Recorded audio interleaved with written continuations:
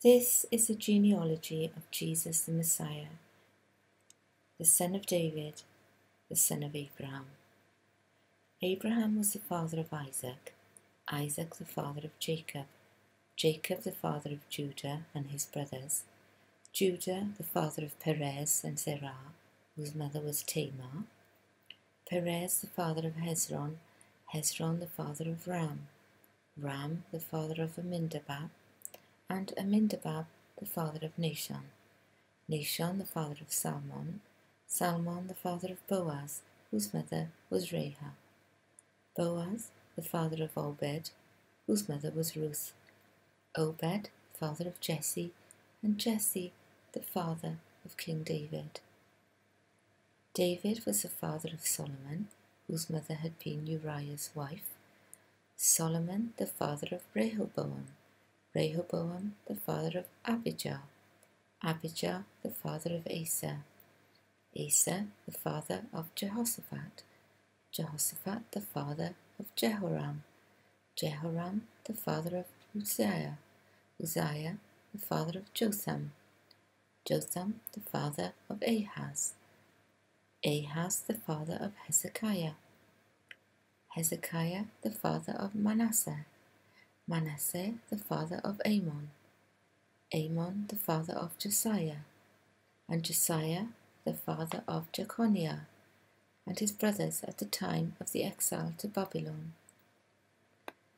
After the exile to Babylon, Jeconiah was the father of Shealtiel, and Shealtiel the father of Zerubbabel, and Zerubbabel the father of Abihud, and Abihud the father of Eliakim, Eliakim the father of Azor, Azor the father of Zadok, Zadok the father of Achim, Achim the father of Elihud, Elihud the father of Eleazar, Eleazar the father of Mathan, Mathan the father of Jacob, and Jacob the father of Joseph, the husband of Mary, and Mary was the mother of Jesus, who was called the Messiah. Thus there were 14 generations in all, from Abraham to David, 14 from David to the exile to Babylon, and 14 from the exile to the Messiah. This is how the birth of Jesus the Messiah came about. His mother Mary was pledged to be married to Joseph, but before they came together, she was found to be pregnant through the Holy Spirit. Because Joseph, her husband, was faithful to the law and yet did not want to expose her to public disgrace, he had in mind to divorce her quietly.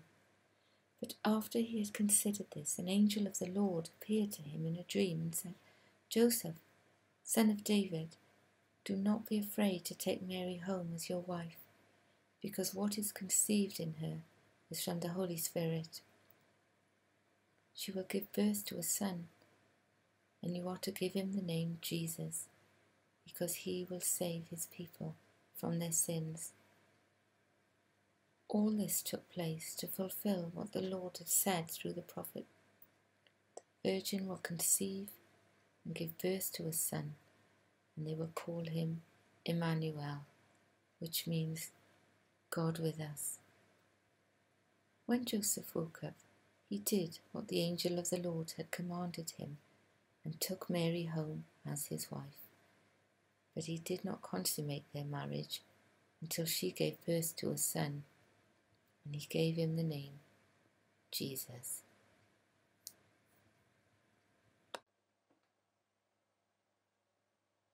Matthew 2. The Magi visit the Messiah. After Jesus was born in Bethlehem in Judea during the time of King Herod, Magi from the east came to Jerusalem and asked, "Where is the one who has been born King of the Jews? We saw his star when it rose and have come to worship him." When King Herod heard this, he was disturbed, and all Jerusalem with him. When he had called together all the people's chief priests and teachers of the law, he asked them where the Messiah was to be born. "In Bethlehem, in Judea," they replied, "for this is what the prophet has written. But you, Bethlehem, in the land of Judah, are by no means least among the rulers of Judah, for out of you will come a ruler who will shepherd my people Israel." Then Herod called the Magi secretly and found out from them the exact time the star had appeared. He sent them to Bethlehem and said, "Go and search carefully for the child. As soon as you find him, report to me, so that I too may go and worship him." After they had heard the king, they went on their way, and the star they had seen when it rose went ahead of them until it stopped over the place where the child was. When they saw the star, they were overjoyed. On coming to the house, they saw the child with his mother, Mary, and they bowed down and worshipped him. They opened their treasures and presented him with gifts of gold, frankincense, and myrrh. And having been warned in a dream not to go back to Herod, they returned to their country by another route. When they had gone, the angel of the Lord appeared to Joseph in a dream. "Get up," he said, "take the child and his mother and escape to Egypt. Stay there until I tell you, for Herod is going to search for the child to kill him." So he got up, took the child and his mother during the night, and left for Egypt, where he stayed until the death of Herod. And so was fulfilled what the Lord had said through the prophet, "Out of Egypt I called my son." When Herod realized that he had been outwitted by the Magi, he was furious, and he gave orders to kill all the boys in Bethlehem and its vicinity who were 2 years old and under, in accordance with the time he had learned from the Magi. Then what was said through the prophet Jeremiah was fulfilled. "A voice is heard in Ramah, weeping and great mourning, Rachel weeping for her children and refusing to be comforted, because they are no more." After Herod died, an angel of the Lord appeared in a dream to Joseph in Egypt and said, "Get up, take the child and his mother, and go to the land of Israel, for those who were trying to take the child's life are dead." So he got up, took the child and his mother, and went to the land of Israel. But when he heard that Archelaus was reigning in Judea in place of his father Herod, he was afraid to go there. Having been warned in a dream, he withdrew to the district of Galilee, and he went and lived in a town called Nazareth. So was fulfilled what was said through the prophets, that he would be called a Nazarene.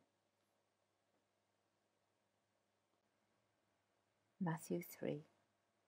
In those days John the Baptist came, preaching in the wilderness of Judea and saying, "Repent, for the kingdom of heaven has come near."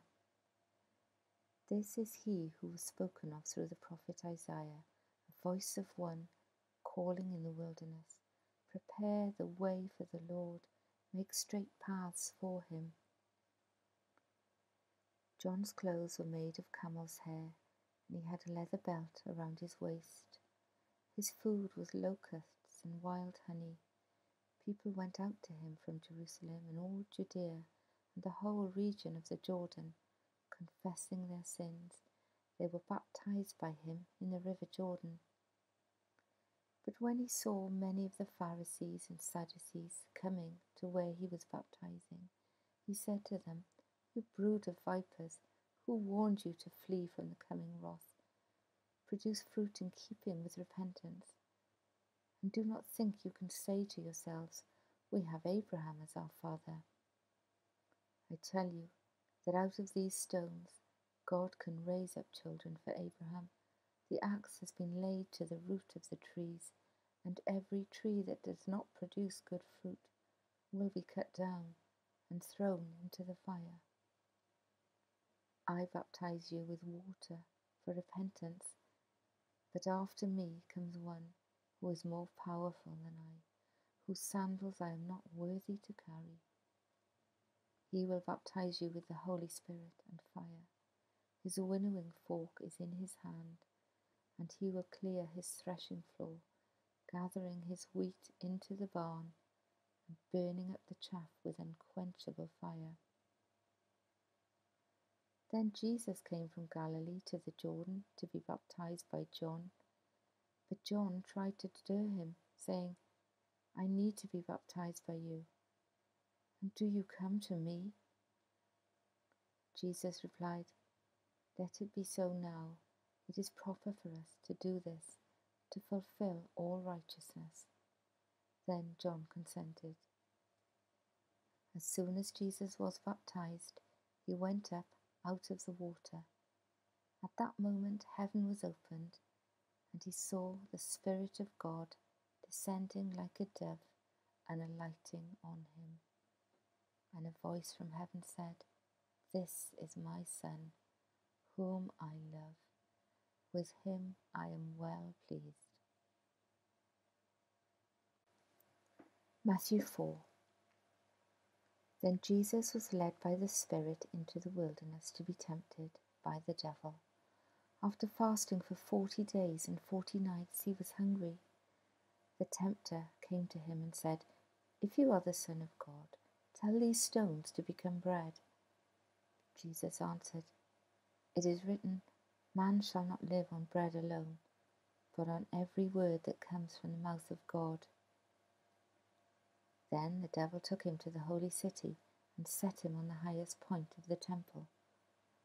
If you are the Son of God, he said, throw yourself down, for it is written, He will command His angels concerning you, and they will lift you up in their hands, so that you will not strike your foot against a stone.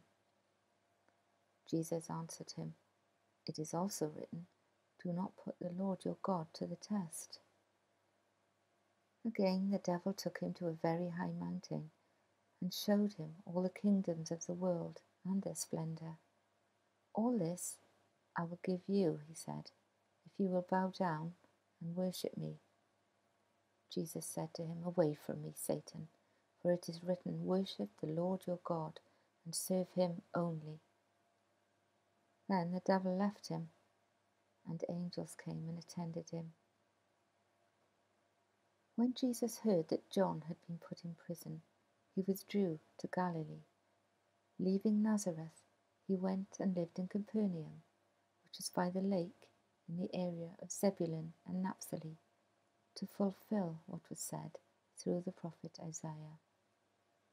Land of Zebulun and land of Naphtali, the way of the sea, beyond the Jordan, Galilee of the Gentiles. The people living in darkness have seen a great light. On those living in the land of the shadow of death, a light has dawned. From that time on, Jesus began to preach, Repent, for the kingdom of heaven has come near. As Jesus was walking beside the Sea of Galilee, he saw two brothers, Simon, called Peter, and his brother Andrew. They were casting a net into the lake, for they were fishermen. Come, follow me, Jesus said, and I will send you out to fish for people. At once they left their nets and followed him. Going on from there, he saw two other brothers, James, son of Zebedee, and his brother John. They were in a boat with their father Zebedee, preparing their nets. Jesus called them, and immediately they left the boat and their father and followed him. Jesus went through Galilee, teaching in their synagogues, proclaiming the good news of the kingdom, and healing every disease and illness among the people. News about him spread all over Syria, and people brought to him all who were ill with various diseases, those suffering severe pain, the demon-possessed, those having seizures, and the paralyzed, and he healed them. Large crowds from Galilee, the Decapolis, Jerusalem, Judea, and the region across the Jordan followed him. Matthew 5. Now when Jesus saw the crowds, he went up on a mountainside and sat down. His disciples came to him, and he began to teach them. He said, "Blessed are the poor in spirit, for theirs is the kingdom of heaven. Blessed are those who mourn, for they will be comforted. Blessed are the meek, for they will inherit the earth. Blessed are those who hunger and thirst for righteousness, for they will be filled. Blessed are the merciful, for they will be shown mercy. Blessed are the pure in heart, for they will see God. Blessed are the peacemakers, for they will be called children of God. Blessed are those who are persecuted because of righteousness, for theirs is the kingdom of heaven. Blessed are you when people insult you, persecute you, and falsely say all kinds of evil against you because of me. Rejoice and be glad, because great is your reward in heaven. For in the same way they persecuted the prophets who were before you. You are the salt of the earth, but if the salt loses its saltiness, how can it be made salty again? It is no longer good for anything except to be thrown out and trampled underfoot. You are the light of the world. A town built on a hill cannot be hidden, neither do people put a lamp and put it under a bowl. Instead, they put it on its stand, and it gives light to everyone in the house. In the same way, let your light shine before others, that they may see your good deeds and glorify your Father in heaven. Do not think that I have come to abolish the law or the prophets. I have not come to abolish them, but to fulfill them. For truly I tell you, until heaven and earth disappear, not the smallest letter, not the least stroke of a pen, will by any means disappear from the law until everything is accomplished. Therefore, anyone who sets aside one of the least of these commands and teaches others accordingly will be called least in the kingdom of heaven. But whoever practices and teaches these commands will be called great in the kingdom of heaven. For I tell you that unless your righteousness surpasses that of the Pharisees and the teachers of the law, you will certainly not enter the kingdom of heaven. You have heard that it was said to the people long ago, "You shall not murder," and anyone who murders will be subject to judgment. But I tell you that anyone who is angry with a brother or sister will be subject to judgment. Again, anyone who says to a brother or sister, "Raca," is answerable to the court, and anyone who says, "You fool," will be in danger of the fire of hell. Therefore, if you are offering a gift at the altar, and there remember that your brother or sister has something against you, leave your gift there, in front of the altar. First go and be reconciled to them, then come and offer your gift. Settle matters quickly with your adversary who is taking you to court. Do it while you are still together on the way, or your adversary may hand you over to the judge, and the judge may hand you over to the officer, and you may be thrown into prison. Truly, I tell you, you will not get out until you have paid the last penny. You have heard that it was said, "You shall not commit adultery." But I tell you that anyone who looks at a woman lustfully has already committed adultery with her in his heart. If your right eye causes you to stumble, gouge it out and throw it away. It is better for you to lose one part of your body than for your whole body to be thrown into hell. And if your right hand causes you to stumble, cut it off and throw it away. It is better for you to lose one part of your body than for your whole body to go into hell. It has been said anyone who divorces his wife must give her a certificate of divorce. But I tell you that anyone who divorces his wife, except for sexual immorality, makes her the victim of adultery, and anyone who marries a divorced woman commits adultery. Again, you have heard that it was said to the people long ago, "Do not break your oath, but fulfill to the Lord the oaths you have made." But I tell you, do not swear an oath at all, either by heaven, for it is God's throne, or by the earth, for it is his footstool, or by Jerusalem, for it is the city of the great King. And do not swear by your head, for you cannot make even one hair white or black. All you need to say simply yes or no. Anything beyond this comes from the evil one. You have heard that it was said, eye for eye and tooth for tooth. But I tell you, do not resist an evil person. If anyone slaps you on the right cheek, turn to them the other cheek also. And if anyone wants to sue you and take your shirt, hand over your coat as well. If anyone forces you to go 1 mile, go with them 2 miles. Give to the one who asks you, and do not turn away from the one who wants to borrow from you. You have heard that it was said, love your neighbour and hate your enemy. But I tell you, love your enemies and pray for those who persecute you, that you may be children of your Father in heaven. He causes his sun to rise on the evil and the good, and sends rain on the righteous and the unrighteous. If you love those who love you, what reward will you get? Are not even the tax collectors doing that? And if you greet only your own people, what are you doing more than others? Do not even pagans do that? Be perfect, therefore, as your heavenly Father is perfect.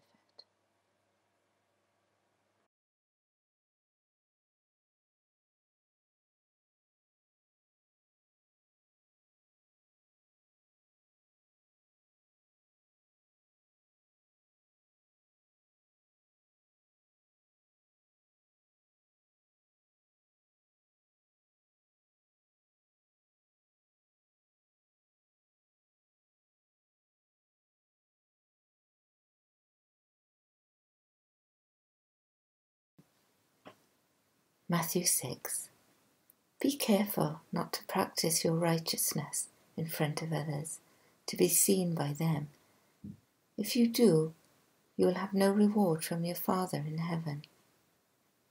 So when you give to the needy, do not announce it with trumpets, as the hypocrites do in the synagogues and on the streets, to be honoured by others.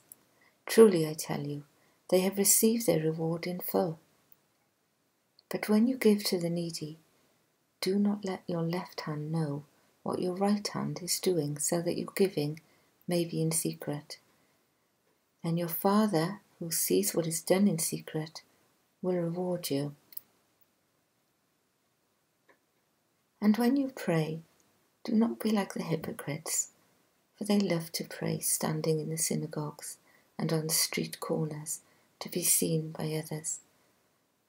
Truly I tell you, they have received their reward in full.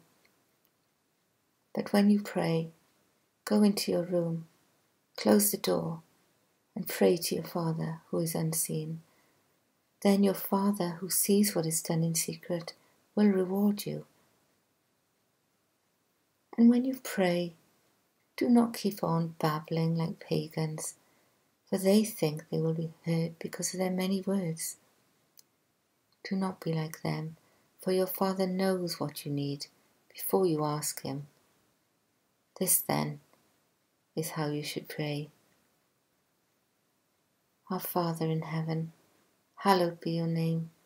Your kingdom come, your will be done, on earth as it is in heaven. Give us today our daily bread, and forgive us our debts, as we also have forgiven our debtors. And lead us not into temptation, but deliver us from the evil one. For if you forgive other people when they sin against you, your heavenly Father will also forgive you. But if you do not forgive others their sins, your Father will not forgive your sins. When you fast, do not look sombre as the hypocrites do, for they disfigure their faces to show others they are fasting. Truly I tell you, they have received their reward in full. But when you fast, put oil on your head and wash your face, so that it will not be obvious to others that you are fasting, but only to your Father who is unseen. And your Father who sees what is done in secret will reward you. Do not store up for yourselves treasures on earth, where moths and vermin destroy, and where thieves break in and steal. But store up for yourselves treasures in heaven, where moths and vermin do not destroy, and where thieves do not break in and steal. For where your treasure is, there your heart will be also. The eye is the lamp of the body. Your eyes are healthy, your whole body will be full of light. But if your eyes are unhealthy, your whole body will be full of darkness. If then the light within you is darkness, how great is that darkness? No one can serve two masters. Either you will hate the one and love the other, or you will be devoted to the one and despise the other. You cannot serve both God and money. Therefore, I tell you, do not worry about your life, what you will eat or drink, or about your body, what you will wear. Is not life more than food, and the body more than clothes? Look at the birds of the air. They do not sow or reap or store away in barns, and yet your heavenly Father feeds them. Are you not much more valuable than they? Can any one of you, by worrying, add a single hour to your life? And why do you worry about clothes? See how the flowers of the field grow. They do not labour or spin. Yet I tell you that not even Solomon in all his splendour was dressed like one of these. If that is how God clothes the grass of the field, which is here today and tomorrow is thrown into the fire, will he not much more clothe you, you of little faith? So do not worry, saying, what shall we eat, or what shall we drink, or what shall we wear? For the pagans run after all these things, and your heavenly Father knows that you need them. But seek first his kingdom and his righteousness, and all these things will be given to you as well. Therefore, do not worry about tomorrow, for tomorrow will worry about itself. Each day has enough trouble of its own.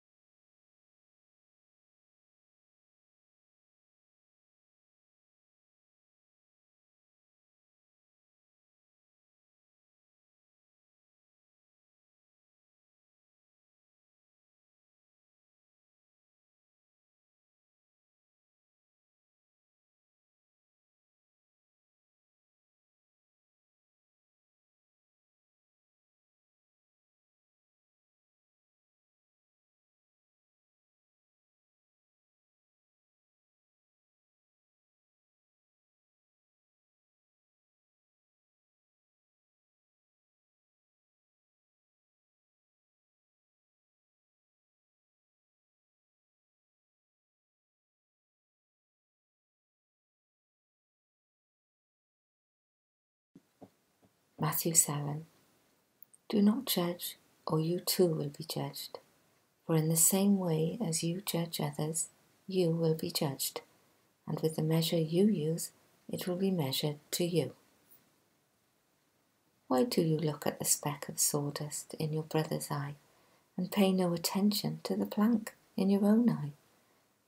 How can you say to your brother, "Let me take the speck out of your eye," when all the time there is a plank in your own eye?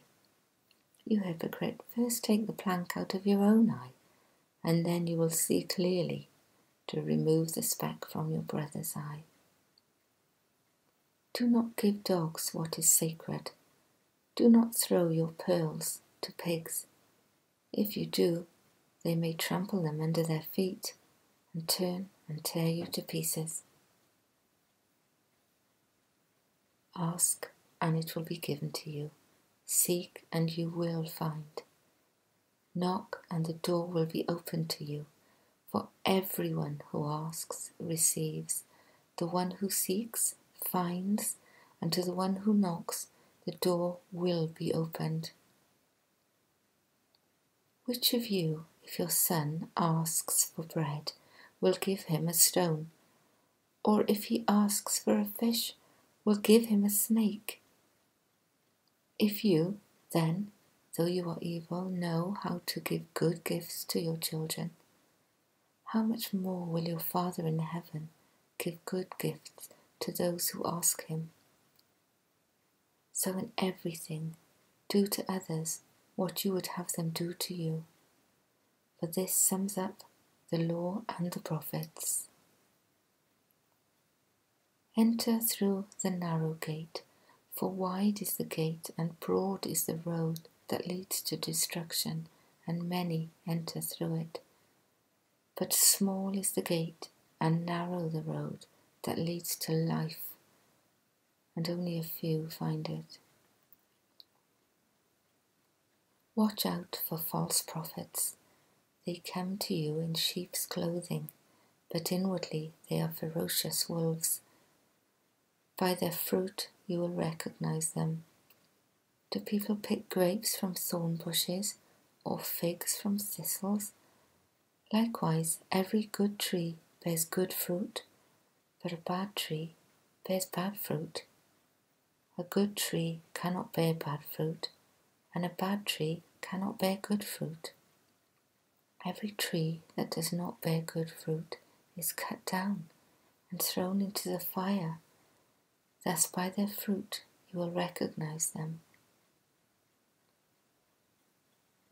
Not everyone who says to me, "Lord, Lord," will enter the kingdom of heaven, but only the one who does the will of my Father who is in heaven. Many will say to me on that day, "Lord, Lord, did we not prophesy in your name, and in your name drive out demons, and in your name perform many miracles?" Then I will tell them plainly, "I never knew you. Away from me, you evildoers."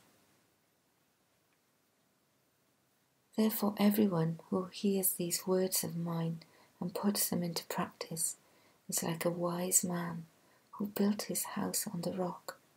The rain came down, the streams rose, and the winds blew and beat against that house, yet it did not fall, because it had its foundations on the rock. But everyone who hears these words of mine and does not put them into practice is like a foolish man who built his house on sand. The rain came down, the streams rose, and the winds blew and beat against that house, and it fell with a great crash. When Jesus had finished saying these things, the crowds were amazed at his teaching, because he taught as one who had authority, and not as their teachers of the law. Matthew 8. When Jesus came down from the mountainside, large crowds followed him. A man with leprosy came and knelt before him and said, "Lord, if you are willing, you can make me clean." Jesus reached out his hand and touched the man. "I am willing," he said. "Be clean." Immediately he was cleansed of his leprosy. Then Jesus said to him, "See that you don't tell anyone, but go, show yourself to the priest, and offer the gift Moses commanded as a testimony to them." When Jesus had entered Capernaum, a centurion came to him, asking for help. "Lord," he said, "my servant lies at home, paralyzed, suffering terribly." Jesus said to him, "Shall I come and heal him?" The centurion replied, "Lord, I do not deserve to have you come under my roof, but just say the word, and my servant will be healed. For I myself am a man under authority, with soldiers under me. I tell this one, 'Go,' and he goes, and that one, 'Come,' and he comes. I say to my servant, 'Do this,' and he does it." When Jesus heard this, he was amazed, and said to those following him, "Truly I tell you, I have not found anyone in Israel with such great faith. I say to you that many will come from the east and the west, and will take their places at the feast with Abraham, Isaac, and Jacob in the kingdom of heaven, but the subjects of the kingdom will be thrown outside into the darkness, where there will be weeping and gnashing of teeth." Then Jesus said to the centurion, "Go, let it be done just as you believed it would." And his servant was healed at that moment. When Jesus came into Peter's house, he saw Peter's mother-in-law lying in bed with a fever. He touched her hand, and the fever left her, and she got up and began to wait on him. When evening came, many who were demon-possessed were brought to him, and he drove out the spirits with a word, and healed all who were ill. This was to fulfill what was spoken through the prophet Isaiah. He took up our infirmities and bore our diseases.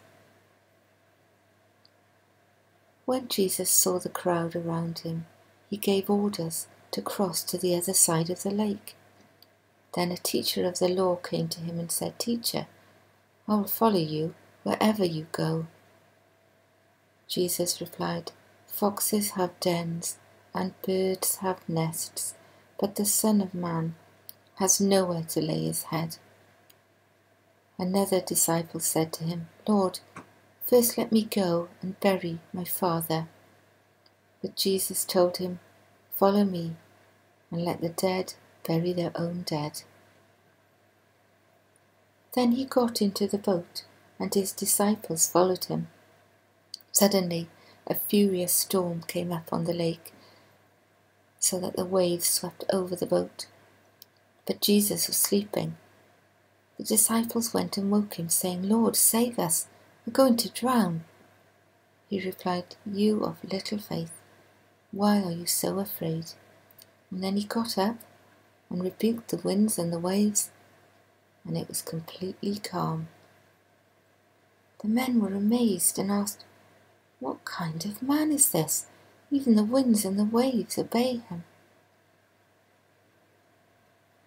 When he arrived at the other side, in the region of the Gadarenes, 2 demon-possessed men, coming from the tombs, met him. They were so violent that no one could pass that way. "What do you want with us, Son of God?" they shouted. "Have you come here to torture us before the appointed time?" Some distance from them, a large herd of pigs was feeding. The demons begged Jesus, "If you drive us out, send us into the herd of pigs." He said to them, "Go." So they came out and went into the pigs, and the whole herd rushed down the steep bank into the lake and died in the water. Those tending the pigs ran off, went into the town, and reported all this, including what had happened to the demon-possessed men. Then the whole town went out to meet Jesus, and when they saw him, they pleaded with him to leave their region. Matthew 9. Jesus stepped into a boat, crossed over, and came to his own town. Some men brought to him a paralyzed man, lying on a mat. When Jesus saw their faith, he said to the man, "Take heart, son, your sins are forgiven." At this, some of the teachers of the law said to themselves, "This fellow is blaspheming." Knowing their thoughts, Jesus said, "Why do you entertain evil thoughts in your hearts? Which is easier to say, 'Your sins are forgiven,' or to say, 'Get up and walk'? But I want you to know that the Son of Man has authority on earth to forgive sins." So he said to the paralyzed man, "Get up, take your mat, and go home." Then the man got up and went home. When the crowd saw this, they were filled with awe, and they praised God, who had given such authority to man. As Jesus went on from there, he saw a man named Matthew sitting at the tax collector's booth. "Follow me," he told him, and Matthew got up and followed him. While Jesus was having dinner at Matthew's house, many tax collectors and sinners came and ate with him and his disciples. When the Pharisees saw this, they asked his disciples, "Why does your teacher eat with tax collectors and sinners?" On hearing this, Jesus said, "It is not the healthy who need a doctor, but those who are ill. But go and learn what this means. I desire mercy, not sacrifice, for I have not come to call the righteous, but sinners." Then John's disciples came and asked him, "How is it that we and the Pharisees fast often, but your disciples do not fast?" Jesus answered, "How can the guests of the bridegroom mourn while he is still with them? The time will come when the bridegroom will be taken from them, then they will fast. No one sews a patch of unshrunk cloth on an old garment, for the patch will pull away from the garment, making the tear worse. Neither do people pour new wine into old wineskins. If they do, the skins will burst, the wine will run out, and the wineskins will be ruined. No, they pour new wine into new wineskins, and both are preserved." While he was saying this, a synagogue leader came and knelt before him and said, "My daughter has just died, but come and put your hand on her, and she will live." Jesus got up and went with him, and so did his disciples. Just then a woman who had been subject to bleeding for 12 years came up behind him and touched the edge of his cloak. She said to herself, "If I only touch his cloak, I will be healed." Jesus turned and saw her. "Take heart, daughter," he said, "your faith has healed you." And the woman was healed at that moment. When Jesus entered the synagogue leader's house and saw the noisy crowd and the people playing pipes, he said, "Go away, the girl is not dead, but asleep." But they laughed at him. After the crowd had been put outside, he went in and took the girl by the hand, and she got up. News of this spread through all that region. As Jesus went on from there, 2 blind men followed him, calling out, "Have mercy on us, Son of David." When he had gone indoors, the blind men came in to him, And he asked them, "Do you believe that I am able to do this?" "Yes, Lord," they replied. Then he touched their eyes and said, "According to your faith, let it be done to you." And their sight was restored. Jesus warned them sternly, "See that no one knows about this." But they went out and spread the news about him all over that region. While they were going out, a man who was demon-possessed and could not talk was brought to Jesus. And when the demon was driven out, the man, who had been mute, spoke. The crowd was amazed and said, "Nothing like this has ever been seen in Israel." But the Pharisees said, "It is by the prince of demons that he drives out demons." Jesus went through all the towns and villages, teaching in their synagogues, proclaiming the good news of the kingdom, and healing every disease and illness. When he saw the crowds, he had compassion on them, because they were harassed and helpless, like sheep without a shepherd. Then he said to his disciples, "The harvest is plentiful, but the workers are few. Ask the Lord of the harvest, therefore, to send out workers into his harvest field." Matthew 10. Jesus called his 12 disciples to him and gave them authority to drive out impure spirits and to heal every disease and illness. These are the names of the 12 apostles. First, Simon, who is called Peter, and his brother Andrew, James, son of Zebedee, and his brother John, Philip and Bartholomew, Thomas and Matthew, the tax collector, James, son of Alphaeus, and Thaddeus, Simon the Zealot, and Judas Iscariot, who betrayed him. These 12 Jesus sent out with the following instructions: "Do not go among the Gentiles or enter any town of the Samaritans. Go rather to the lost sheep of Israel. As you go, proclaim this message: the kingdom of heaven has come near. Heal those who are ill, raise the dead, cleanse those who have leprosy, drive out demons. Freely you have received, freely give.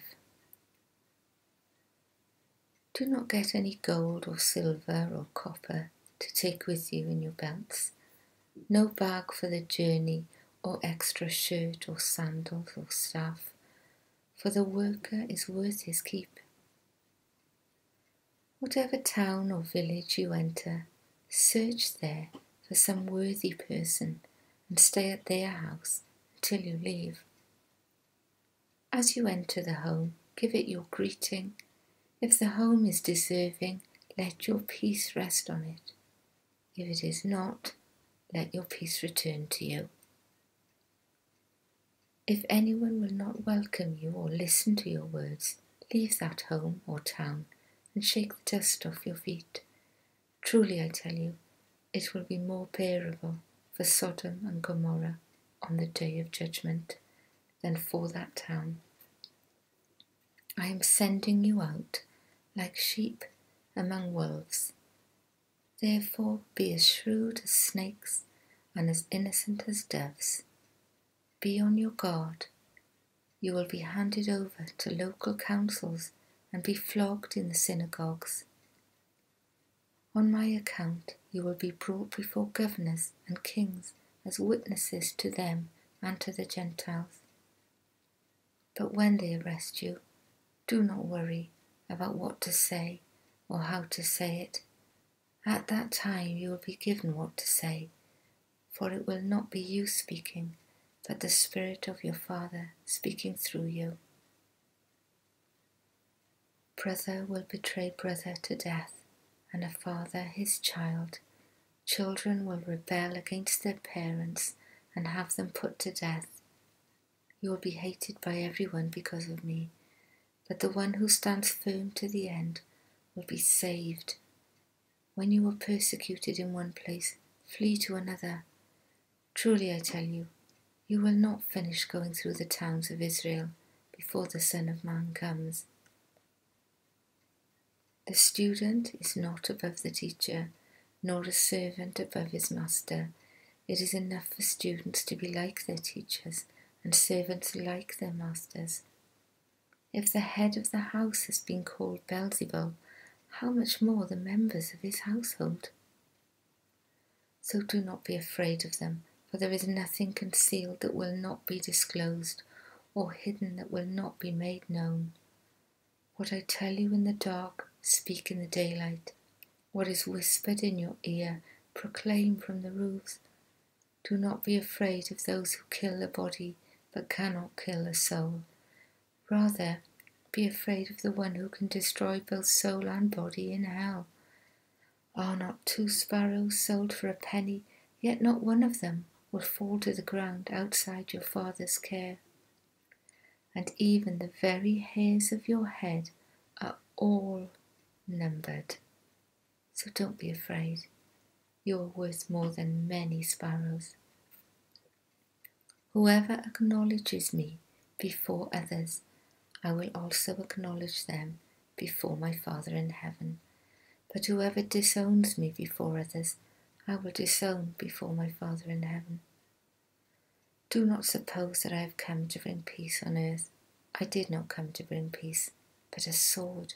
For I have come to turn a man against his father, a daughter against her mother, a daughter-in-law against her mother-in-law. A man's enemies will be the members of his own household. Anyone who loves their father or mother more than me is not worthy of me. Anyone who loves their son or daughter more than me is not worthy of me. Whoever does not take up their cross and follow me is not worthy of me. Whoever finds their life will lose it. Whoever loses their life for my sake will find it.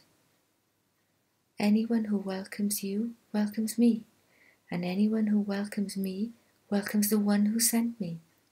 Whoever welcomes a prophet as a prophet will receive a prophet's reward, and whoever welcomes a righteous person as a righteous person will receive a righteous person's reward. And if anyone gives even a cup of cold water to one of these little ones who is my disciple, truly I tell you, that person will certainly not lose their reward. Matthew 11. After Jesus had finished instructing his 12 disciples, he went on from there to teach and preach in the towns of Galilee. When John, who was in prison, heard about the deeds of the Messiah, he sent his disciples to ask him, "Are you the one who is to come, or should we expect someone else?" Jesus replied, "Go back and report to John what you hear and see. The blind receive sight, the lame walk, those who have leprosy are cleansed, the deaf hear, the dead are raised, and the good news is proclaimed to the poor. Blessed is anyone who does not stumble on account of me." As John's disciples were leaving, Jesus began to speak to the crowd about John. "What did you go out into the wilderness to see? A reed swayed by the wind? If not, what did you go out to see? A man dressed in fine clothes? No, those who wear fine clothes are in kings' palaces. Then what did you go out to see? A prophet? Yes, I tell you, and more than a prophet. This is the one about whom it is written, 'I will send my messenger ahead of you, who will prepare your way before you.'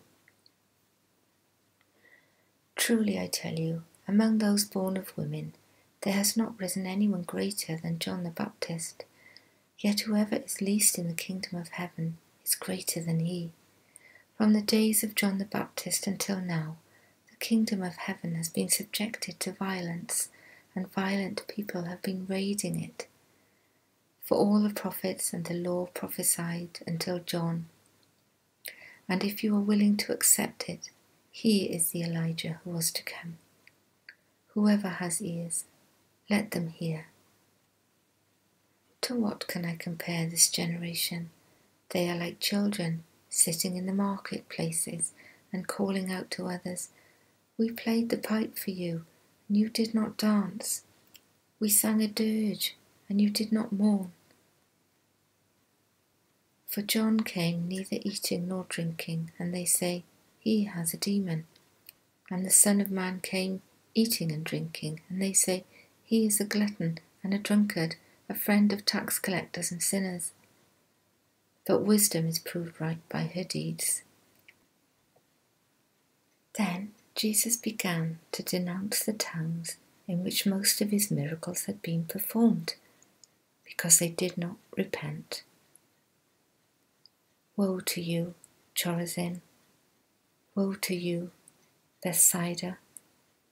For if the miracles that were performed in you had been performed in Tyre and Sidon, they would have repented long ago in sackcloth and ashes. But I tell you, it will be more bearable for Tyre and Sidon on the day of judgment than for you. And you, Capernaum, will you be lifted to the heavens? No, you will go down to Hades. For if the miracles that were performed in you had been performed in Sodom, it would have remained to this day. But I tell you that it will be more bearable for Sodom on the day of judgment than for you. At that time Jesus said, "I praise you, Father, Lord of heaven and earth, because you have hidden these things from the wise and learned and revealed them to the little children. Yes, Father, for this is what you were pleased to do. All things have been committed to me by my Father, and no one knows the Son except the Father, and no one knows the Father except the Son, and those to whom the Son chooses to reveal him. Come to me, all you who are weary and burdened, and I will give you rest. Take my yoke upon you and learn from me, for I am gentle and humble in heart, and you will find rest for your souls. For my yoke is easy and my burden is light." Matthew 12. At that time, Jesus went through the cornfields on the Sabbath. His disciples were hungry and began to pick some ears of corn and eat them.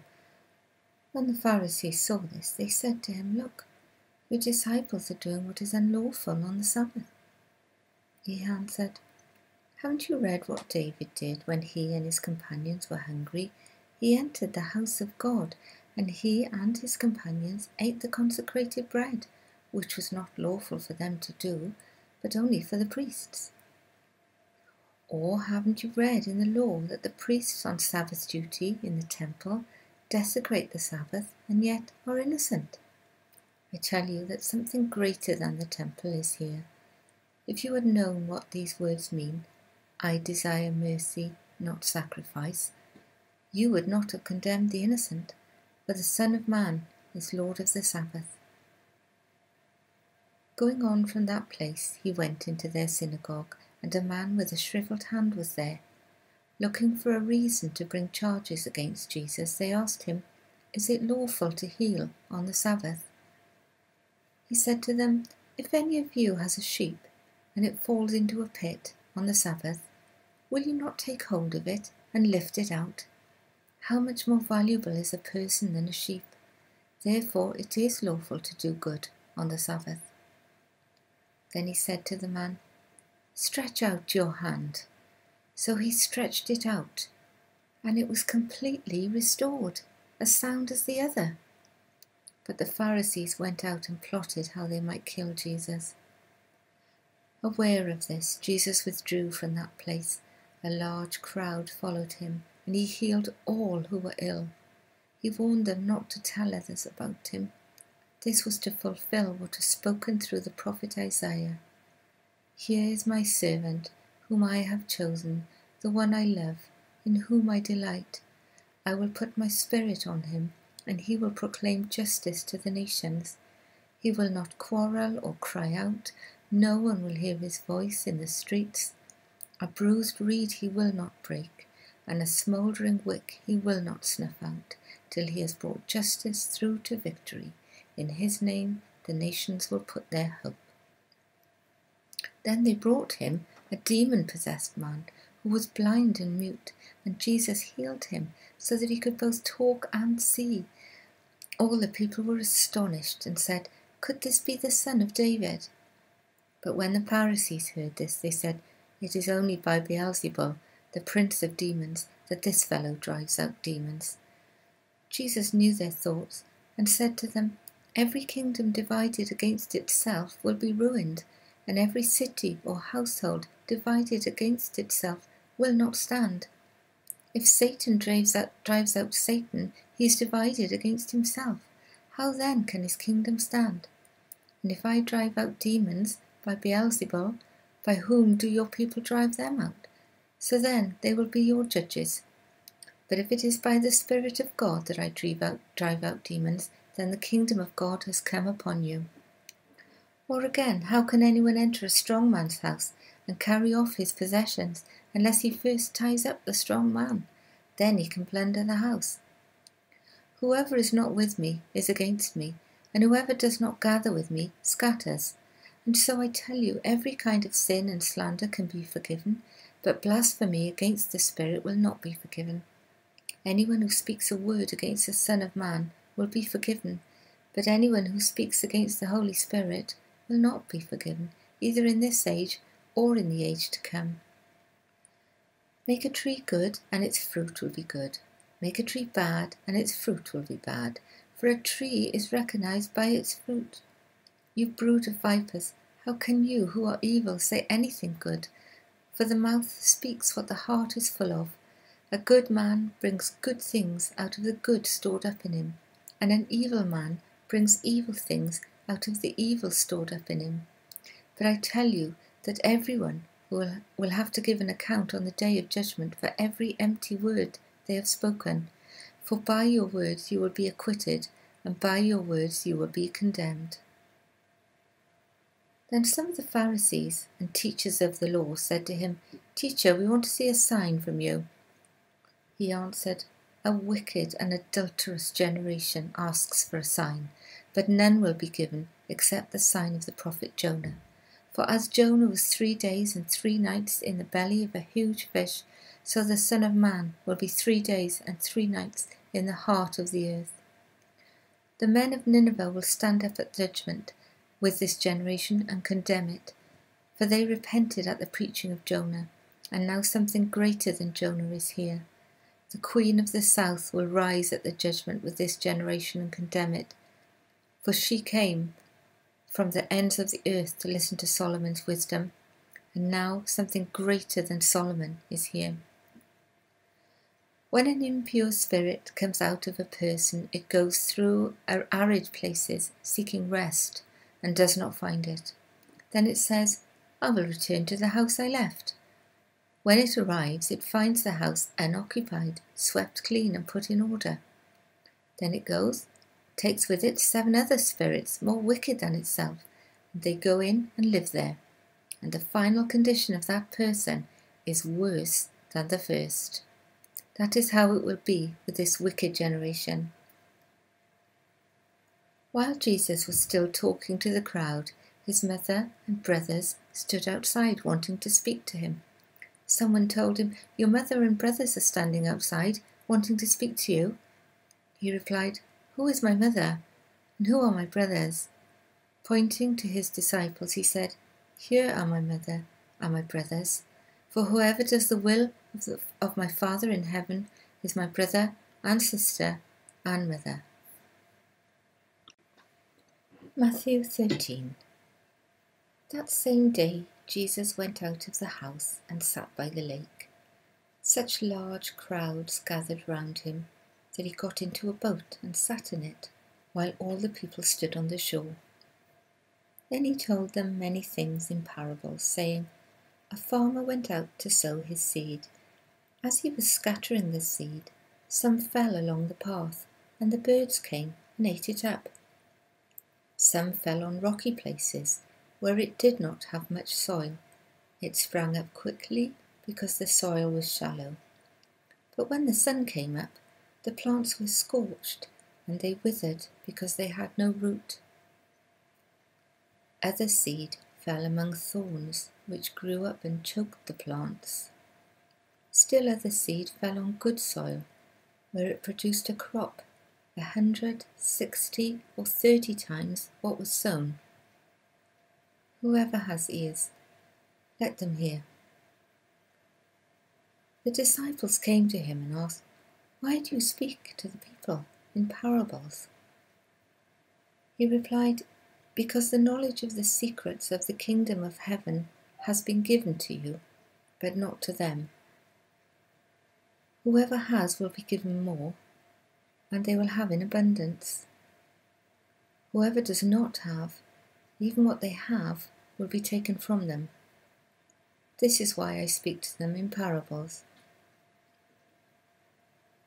Though seeing they do not see, though hearing they do not hear or understand. In them is fulfilled the prophecy of Isaiah. You will be ever hearing, but never understanding. You will be ever seeing, but never perceiving. For this people's heart has become calloused. They hardly hear with their ears, and they have closed their eyes. Otherwise they might see with their eyes, hear with their ears, understand with their hearts, and turn, and I would heal them. But blessed are your eyes because they see, and your ears because they hear.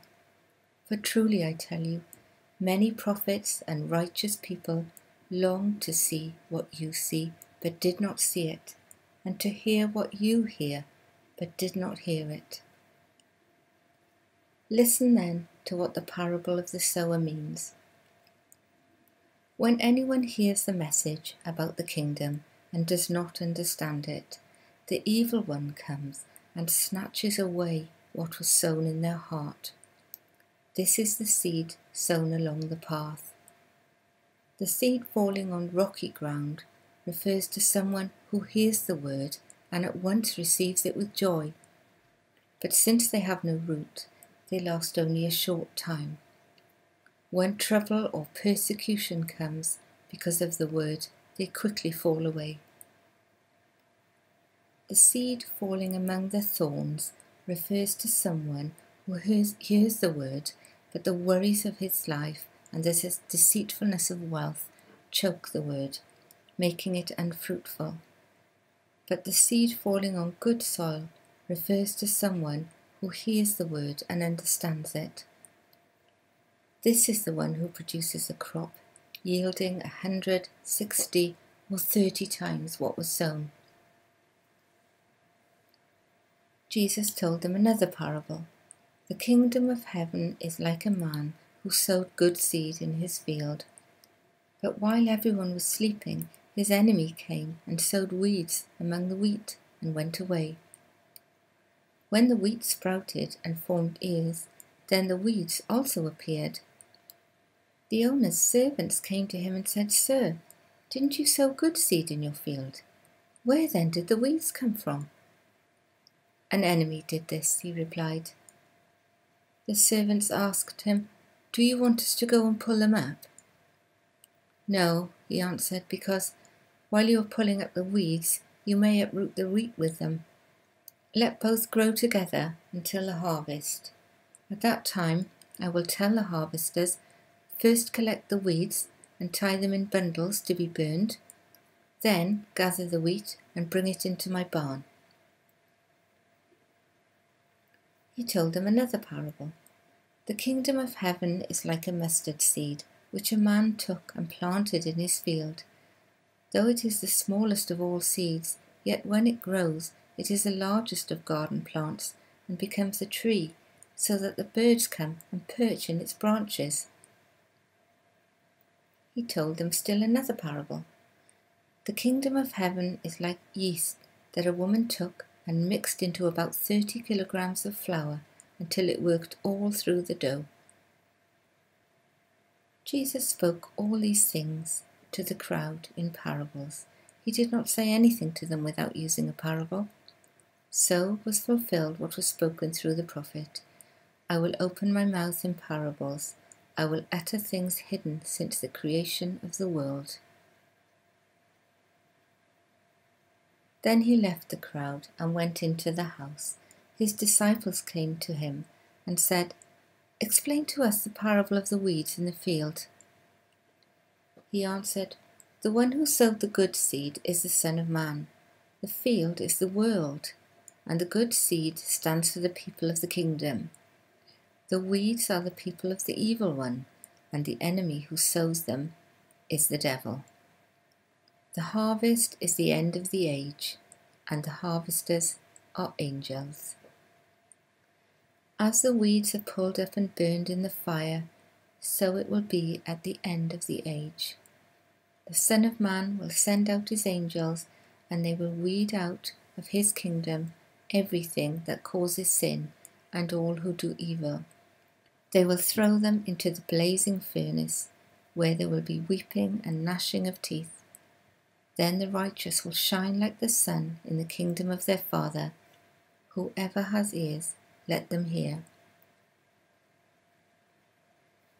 The kingdom of heaven is like treasure hidden in a field.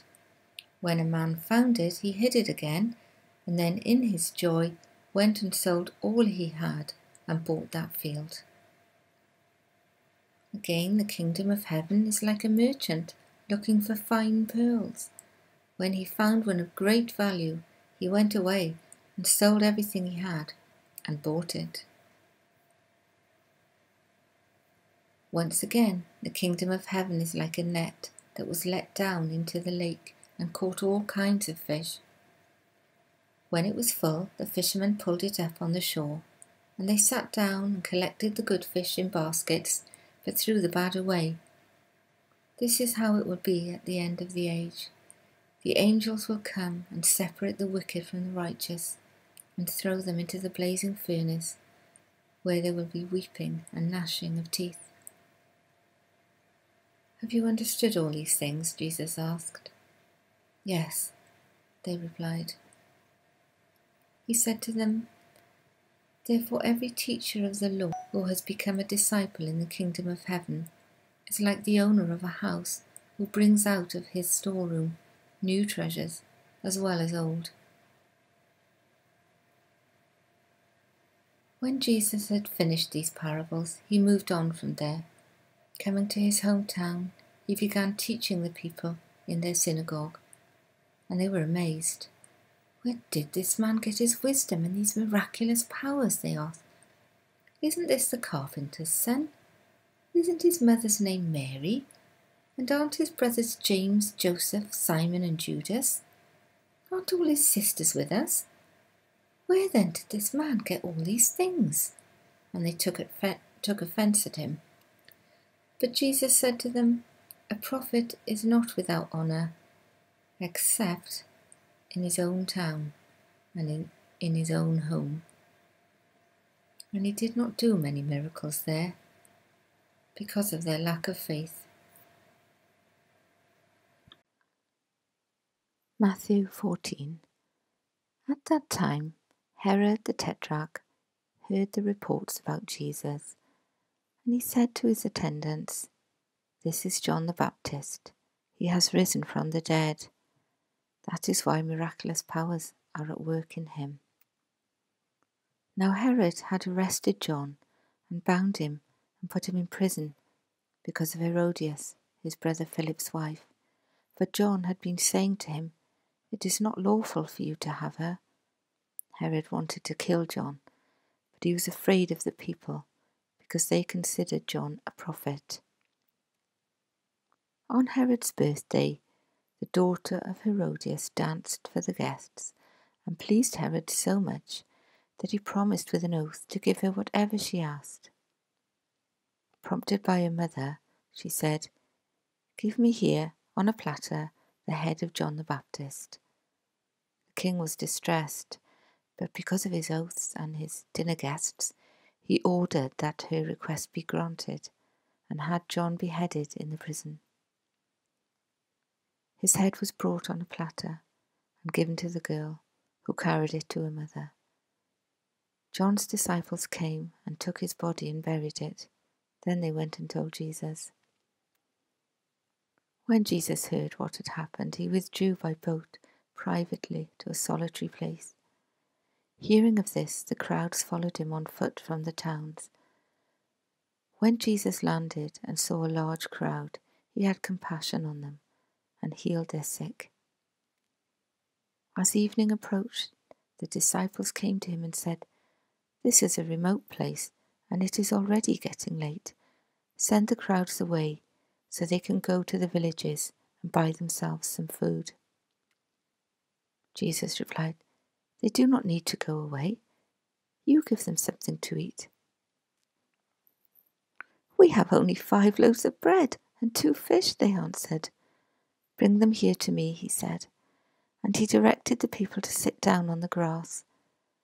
Taking the 5 loaves and the 2 fish, and looking up to heaven, he gave thanks and broke the loaves. Then he gave them to the disciples, and the disciples gave them to the people. They all ate and were satisfied, and the disciples picked up 12 basketfuls of broken pieces that were left over. The number of those who ate was about 5,000 men, besides women and children. Immediately Jesus made the disciples get into the boat and go on ahead of him to the other side, while he dismissed the crowd. After he had dismissed them, he went up on a mountainside by himself to pray. Later that night he was there alone, and the boat was already a considerable distance from land, buffeted by the waves because the wind was against it. Shortly before dawn, Jesus went out to them, walking on the lake. When the disciples saw him walking on the lake, they were terrified. "It's a ghost," they said, and cried out in fear. But Jesus immediately said to them, "Take courage, it is I. Don't be afraid." "Lord, if it's you," Peter replied, "tell me to come to you on the water." "Come," he said. Then Peter got down out of the boat, walked on the water, and came toward Jesus. But when he saw the wind, he was afraid and began to sink. Cried out, "Lord, save me." Immediately Jesus reached out his hand and caught him. "You of little faith," he said, "why did you doubt?" And when they climbed into the boat, the wind died down. Then those who were in the boat worshipped him, saying, "Truly, you are the Son of God." When they had crossed over, they landed at Gennesaret. And when the men of that place recognized Jesus, they sent word to all the surrounding country. People brought all their sick to him and begged him to let the sick just touch the edge of his cloak, and all who touched were healed.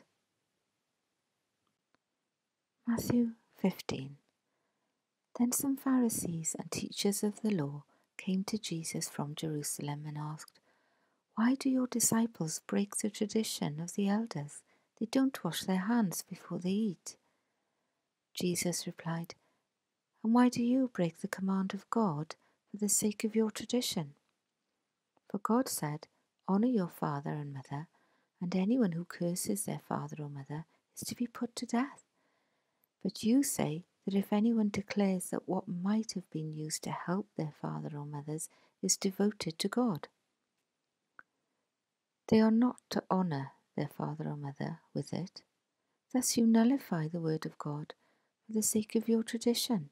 You hypocrites, Isaiah was right when he prophesied about you. These people honor me with their lips, but their hearts are far from me. They worship me in vain. Their teachings are merely human rules." Jesus called the crowd to him and said, Listen and understand. What goes into someone's mouth does not defile them, but what comes out of their mouth, that is what defiles them." Then the disciples came to him and asked, "Do you know that the Pharisees were offended when they heard this?" He replied, "Every plant that my heavenly Father has not planted will be pulled up by the roots. Leave them, they are blind guides. If the blind lead the blind, both will fall into a pit." Peter said, "Explain the parable to us." "Are you still so dull?" Jesus asked them. "Don't you see that whatever enters the mouth goes into the stomach and then out of the body? But the things that come out of a person's mouth come from the heart, and these defile them. For out of the heart come evil thoughts, murder, adultery, sexual immorality, theft, false testimony, slander. These are what defile a person, but eating with unwashed hands does not defile them." Leaving that place, Jesus withdrew to the region of Tyre and Sidon. A Canaanite woman from that vicinity came to him, crying out, "Lord, Son of David, have mercy on me. My daughter is demon-possessed and suffering terribly." Jesus did not answer a word, so his disciples came to him and urged him, "Send her away, for she keeps crying out after us." He answered, "I was sent only to the lost sheep of Israel." The woman came and knelt before him. "Lord, help me," she said. He replied, "It is not right to take the children's bread and toss it to the dogs." "Yes, it is, Lord," she said. "Even the dogs eat the crumbs that fall from their master's table." Jesus said to her, "Woman, you have great faith. Your request is granted." And her daughter was healed at that moment. Jesus left there and went along the Sea of Galilee. Then he went up on a mountainside and sat down. Great crowds came to him, bringing the lame, the blind, the crippled, the mute, and many others, and laid them at his feet, and he healed them. The people were amazed when they saw the mute speaking, the crippled made well, the lame walking, and the blind seeing, and they praised the God of Israel. Jesus called his disciples to him and said, "I have compassion for these people. They have already been with me 3 days and have nothing to eat. I do not want to send them away hungry, or they may collapse on the way." His disciples answered, "Where could we get enough bread in this remote place to feed such a crowd?" "How many loaves do you have?" Jesus asked. "7," they replied, "and a few small fish." He told the crowd to sit on the ground. Then he took the 7 loaves and the fish, and when he had given thanks, he broke them and gave them to the disciples, and they in turn to the people. They all ate and were satisfied. Afterward, the disciples picked up 7 baskets of broken pieces that were left over. The number of those who ate was 4,000 men, besides women and children. After Jesus had sent the crowd away, he got into the boat and went to the vicinity of Magadan. Matthew 16. The Pharisees and the Sadducees came to Jesus and tested him by asking him to show them a sign from heaven.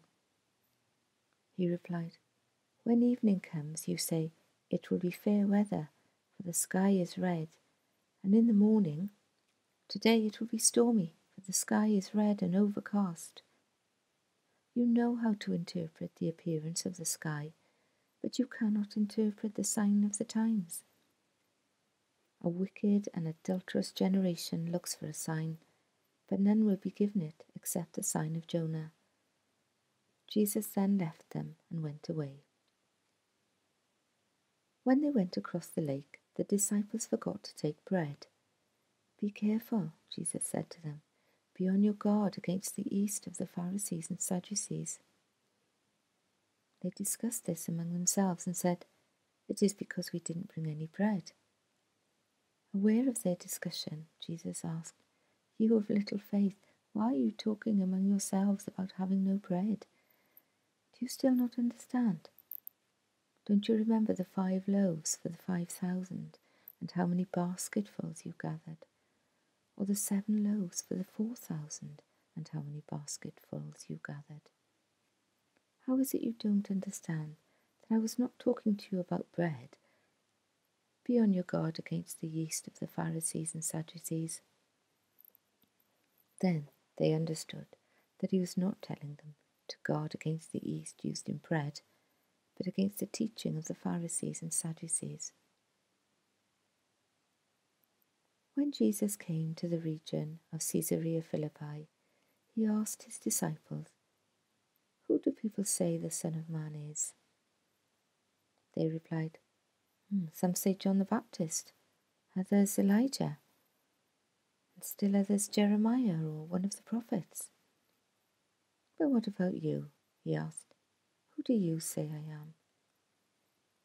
Simon Peter answered, "You're the Messiah, the Son of the living God." Jesus replied, "Blessed are you, Simon, son of Jonah, for this was not revealed to you by flesh and blood, but by my Father in heaven. And I tell you that you are Peter, and on this rock I will build my church, and the gates of Hades will not overcome it. I will give you the keys of the kingdom of heaven. Whatever you bind on earth will be bound in heaven, and whatever you loose on earth will be loosed in heaven." Then he ordered his disciples not to tell anyone that he was the Messiah. From that time on, Jesus began to explain to his disciples that he must go to Jerusalem and suffer many things at the hands of the elders, the chief priests and teachers of the law, and that he must be killed and on the 3rd day be raised to life. Peter took him inside and began to rebuke him. "Never, Lord," he said. "This shall never happen to you." Jesus turned and said to Peter, "Get behind me, Satan, you're a stumbling block to me. You do not have in mind the concerns of God, but merely human concerns." Then Jesus said to his disciples, "Whoever wants to be my disciples must deny themselves and take up their cross and follow me. For whoever wants to save their life will lose it, but whoever loses their life for me will find it. What good will it be for someone to gain the whole world, yet forfeit their soul? Or what can anyone give in exchange for their soul? But the Son of Man is going to come in his Father's glory with his angels, and then he will reward each person according to what they have done. Truly I tell you, some who are standing here will not taste death before they see the Son of Man coming in his kingdom." Matthew 17. After 6 days, Jesus took with him Peter, James, and John, the brother of James, and led them up a high mountain by themselves. There he was transfigured before them. His face shone like the sun, and his clothes became as white as the light. Just then there appeared before them Moses and Elijah talking with Jesus. Peter said to Jesus, "Lord, it is good for us to be here. If you wish, I will put up 3 shelters, one for you, one for Moses, and one for Elijah." While he was still speaking, a bright cloud covered them, and a voice from the cloud said, "This is my Son, whom I love. With him I am well pleased. Listen to him." When the disciples heard this, they fell face down to the ground, terrified. But Jesus came and touched them. "Get up," he said. "Don't be afraid." When they looked up, they saw no one except Jesus.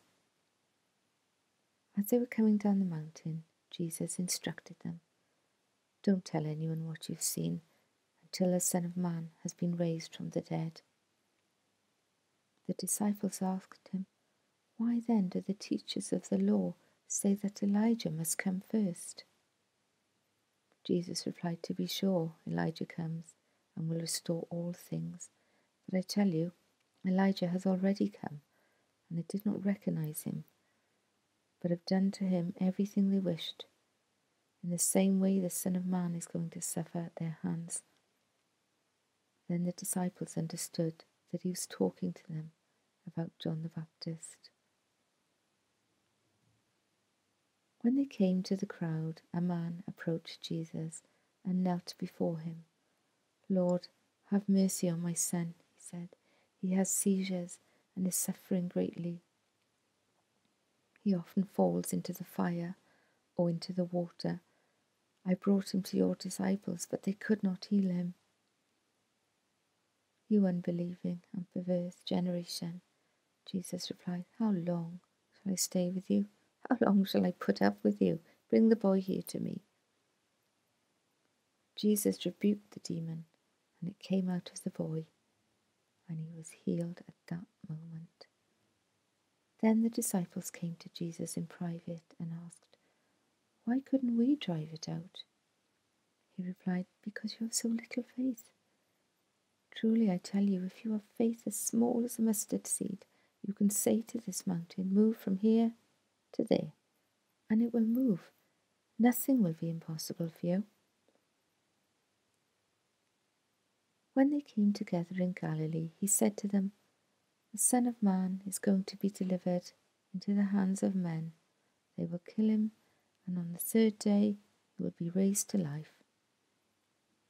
And the disciples were filled with grief. After Jesus and his disciples arrived in Capernaum, the collectors of the 2 drachma temple tax came to Peter and asked, "Doesn't your teacher pay the temple tax?" "Yes, he does," he replied. When Peter came into the house, Jesus was the first to speak. "What do you think, Simon?" he asked. "From whom do the kings of the earth collect duty and taxes? From their own children, or from others?" "From others," Peter answered. "Then the children are exempt," Jesus said to him. "But so that we may not cause offence, go to the lake and throw out your line. Take the first fish catch, open its mouth, and you will find a 4 drachma coin. Take it and give it to them for my tax and yours." Matthew 18. At that time the disciples came to Jesus and asked, "Who then is the greatest in the kingdom of heaven?" He called a little child to him and placed the child among them. And he said, "Truly I tell you, unless you change and become like little children, you will never enter the kingdom of heaven. Therefore, whoever takes the lowly position of this child is the greatest in the kingdom of heaven. And whoever welcomes one such child in my name welcomes me. If anyone causes one of these little ones, those who believe in me, to stumble, it would be better for them to have a large millstone hung around their neck and to be drowned in the depths of the sea. Woe to the world because of the things that cause people to stumble. Such things must come, but woe to the person through whom they come. If your hand or your foot causes you to stumble, cut it off and throw it away. It is better for you to enter life maimed or crippled than to have 2 hands or 2 feet and be thrown into eternal fire. And if your eye causes you to stumble, gouge it out and throw it away. It is better for you to enter life with 1 eye than to have 2 eyes and be thrown into the fire of hell. See that you do not despise one of these little ones, for I tell you that their angels in heaven always see the face of my Father in heaven. What do you think? If a man owns 100 sheep and one of them wanders away, will he not leave the 99 on the hills to go and look for the one that wandered off? And if he finds it, truly I tell you, he is happier about that one sheep than about the 99 that did not wander off. In the same way, your Father in heaven is not willing that any of these little ones should perish. If your brother or sister sins, go and point out their fault, just between the two of you. If they listen to you, you have won them over. But if they will not listen, take 1 or 2 others along, so that every matter may be established by the testimony of the 2 or 3 witnesses. If they still refuse to listen, tell it to the church. And if they refuse to listen even to the church, treat them as you would a pagan or a tax collector. Truly I tell you, whatever you bind on earth will be bound in heaven, and whatever you loose on earth will be loosed in heaven. Again, truly I tell you, that if 2 of you on earth agree about anything they ask for, it will be done for them by my Father in heaven. For where 2 or 3 gather in my name, there I am with them. Then Peter came to Jesus and asked, Lord, how many times shall I forgive my brother or sister who sins against me? Up to 7 times? Jesus answered, I tell you, not 7 times, but 77 times. Therefore the kingdom of heaven is like a king who wanted to settle accounts with his servants. As he began the settlement, a man who owed him 10,000 bags of gold was brought to him. Since he was not able to pay, the master ordered that he and his wife and his children and all that he had be sold to repay the debt. At this, the servant fell on his knees before him. Be patient with me, he begged. I will pay back everything. The servant's master took pity on him, cancelled the debt, and let him go. But when that servant went out, he found one of his fellow servants who owed him 100 silver coins. He grabbed him and began to choke him. Pay back what you owe me, he demanded. His fellow servant fell to his knees and begged him, Be patient with me, and I will pay it back. But he refused, and instead he went off and had the man thrown into prison until he could pay the debt. When the other servants saw what had happened, they were outraged and went and told their master everything that had happened. Then the master called the servant in. You wicked servant, he said, I cancelled all that debt of yours because you begged me to. Shouldn't you have had mercy on your fellow servant, just as I had on you? In anger, his master handed him over to the jailers to be tortured, and did till he should pay back all he owed. This is how my heavenly Father will treat each of you, unless you forgive your brother or your sister from your heart. Matthew 19. When Jesus had finished saying these things, he left Galilee and went into the region of Judea, to the other side of the Jordan. Large crowds followed him, and he healed them there. Some Pharisees came to him to test him. They asked, Is it lawful for a man to divorce his wife for any and every reason? Haven't you read, he replied, that at the beginning the Creator made them male and female, and said, For this reason a man will leave his father and mother and be united to his wife, and the 2 will become one flesh. So they are no longer 2, but one flesh. Therefore what God has joined together, let no one separate. Why then, they asked, did Moses command that a man give his wife a certificate of divorce and send her away? Jesus replied, Moses permitted you to divorce your wives because your hearts were hard, but it was not this way from the beginning. I tell you that anyone who divorces his wife, except for sexual immorality, and marries another woman, commits adultery. The disciples said to him, "If this is the situation between a husband and a wife, it is better not to marry." Jesus replied, "Not everyone can accept this word, but only those to whom it has been given. For there are eunuchs who were born that way, and there are eunuchs who have been made eunuchs by others, and there are those who choose to live like eunuchs for the sake of the kingdom of heaven. The one who can accept this should accept it." Then people brought little children to Jesus for him to place his hands on them and pray for them. But the disciples rebuked them. Jesus said, "Let the little children come to me, and do not hinder them, for the kingdom of heaven belongs to such as these." When he had placed his hands on them, he went on from there. Just then, a man came up to Jesus and asked, "Teacher, what good thing must I do to get eternal life?" "Why do you ask me what is good?" Jesus replied. "There is only one who is good. If you want to enter life, keep the commandments." "Which ones?" he inquired. Jesus replied, "You shall not murder, you shall not commit adultery, you shall not steal, you shall not give false testimony, honor your father and mother, and love your neighbor as yourself."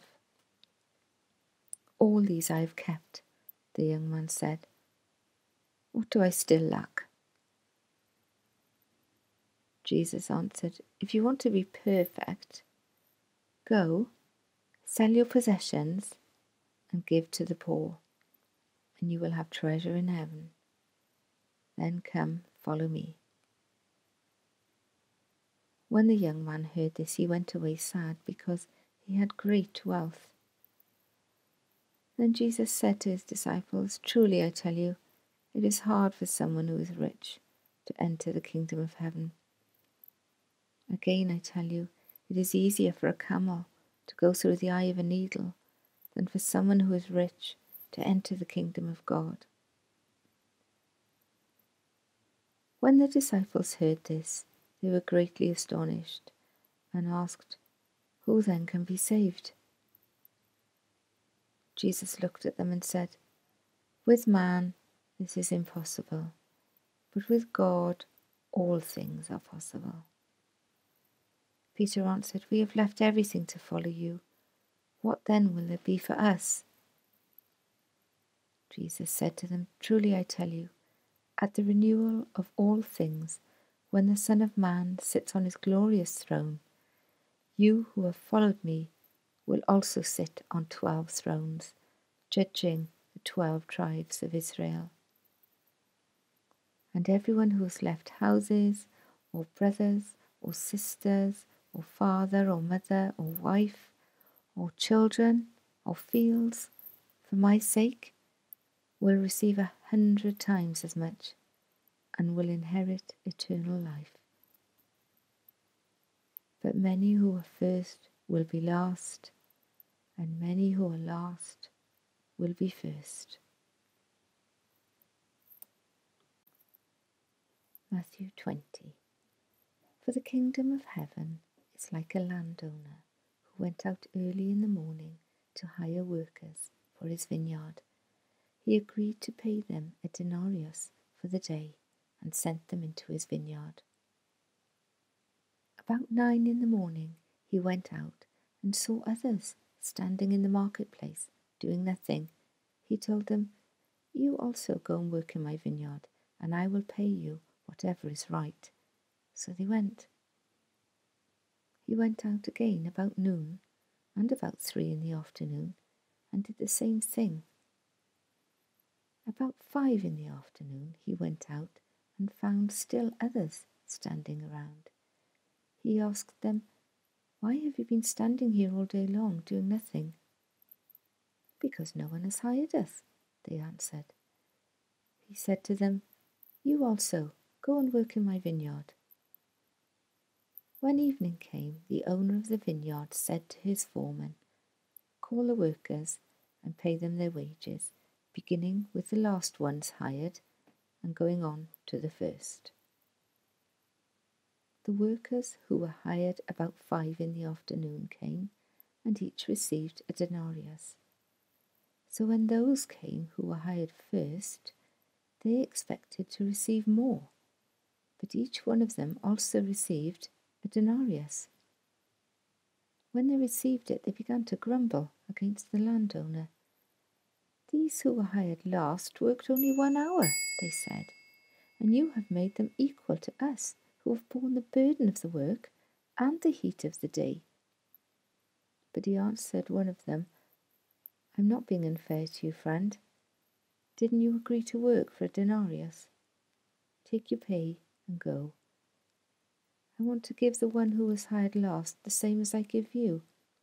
Don't I have the right to do what I want with my own money? Or are you envious because I am generous?" So the last will be first, and the first will be last. Now Jesus was going up to Jerusalem. On the way, he took the 12 aside and said to them, "We're going up to Jerusalem, and the Son of Man will be delivered over to the chief priests and the teachers of the law. They will condemn him to death and will hand him over to the Gentiles to be mocked and flogged and crucified. On the 3rd day, he will be raised to life." Then the mother of Zebedee's sons came to Jesus with her sons, and, kneeling down, asked a favour of him. "What is it you want?" he asked. She said, "Grant that one of these 2 sons of mine may sit at your right and the other at the left in your kingdom." "You don't know what you're asking," Jesus said to them. "Can you drink the cup I am going to drink?" "We can," they answered. Jesus said to them, "You will indeed drink from my cup, but to sit at my right or left is not for me to grant. These places belong to those for whom they have been prepared by my Father." When the 10 heard about this, they were indignant with the 2 brothers. Jesus called them together and said, "You know that the rulers of the Gentiles lord it over them, and their high officials exercise authority over them. Not so with you. Instead, whoever wants to become great among you must be your servant, and whoever wants to be first must be your slave, just as the Son of Man did not come to be served, but to serve, and to give his life as a ransom for many." As Jesus and his disciples were leaving Jericho, a large crowd followed him. 2 blind men were sitting by the roadside, and when they heard that Jesus was going by, they shouted, "Lord, Son of David, have mercy on us." The crowd rebuked them, told them to be quiet, but they shouted all the louder, "Lord, Son of David, have mercy on us." Jesus stopped and called them. "What do you want me to do for you?" he asked. "Lord," they answered, "we want our sight." Jesus had compassion on them and touched their eyes. Immediately they received their sight and followed him. Matthew 21.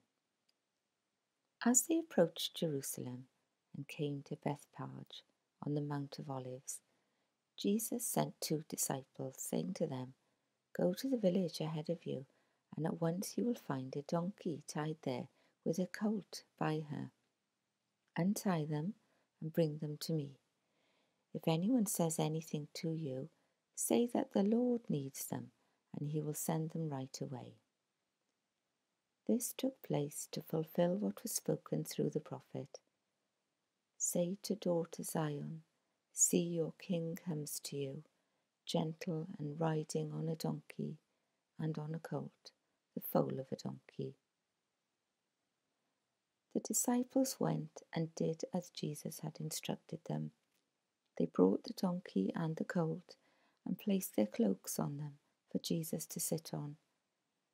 A very large crowd spread their cloaks on the road, while others cut branches from the trees and spread them on the road. The crowds that went ahead of him and those that followed shouted, "Hosanna to the Son of David! Blessed is he who comes in the name of the Lord! Hosanna in the highest heaven!" When Jesus entered Jerusalem, the whole city was stirred and asked, "Who is this?" The crowds answered, "This is Jesus, the prophet from Nazareth in Galilee." Jesus entered the temple courts and drove out all who were buying and selling there. He overturned the tables of the money changers and the benches of those selling doves. "It is written," he said to them, "My house will be called a house of prayer, but you are making it a den of robbers." The blind and the lame came to him at the temple, and he healed them. But when the chief priests and the teachers of the law saw the wonderful things he did, and the children shouting in the temple courts, "Hosanna to the Son of David," they were indignant. "Do you hear what these children are saying?" they asked him. "Yes," Jesus replied. "Have you never read, 'From the lips of children and infants, you, Lord, have called forth your praise'?" And he left them and went out of the city to Bethany, where he spent the night. Early in the morning, as Jesus was on his way back to the city, he was hungry. Seeing a fig tree by the road, he went up to it, but found nothing on it except leaves. Then he said to it, "May you never bear fruit again." Immediately the tree withered. When the disciples saw this, they were amazed. "How did the fig tree wither so quickly?" they asked. Jesus replied, "Truly I tell you, if you have faith and do not doubt, not only can you do what was done to the fig tree, but also you can say to this mountain, 'Go, throw yourself into the sea,' and it will be done. If you believe, you will receive whatever you ask for in prayer."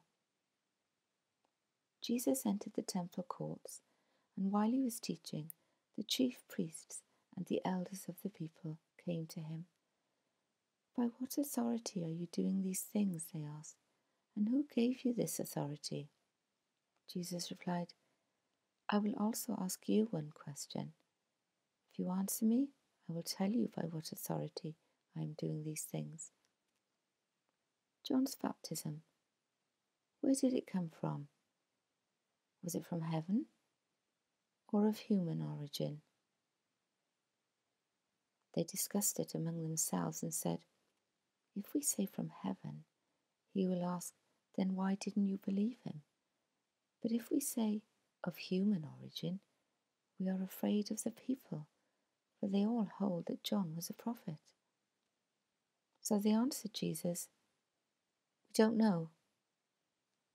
Then he said, "Neither will I tell you by what authority I am doing these things. What do you think? There was a man who had 2 sons. He went to the first and said, 'Son, go and work today in the vineyard.' 'I will not,' he answered. But later he changed his mind and went. Then the father went to the other son and said the same thing. He answered, 'I will, sir.' But he did not go. Which of the 2 did what his father wanted?" "The first," they answered. Jesus said to them, "Truly I tell you, the tax collectors and the prostitutes are entering the kingdom of God ahead of you. For John came to you to show you the way of righteousness, and you did not believe him. But the tax collectors and the prostitutes did.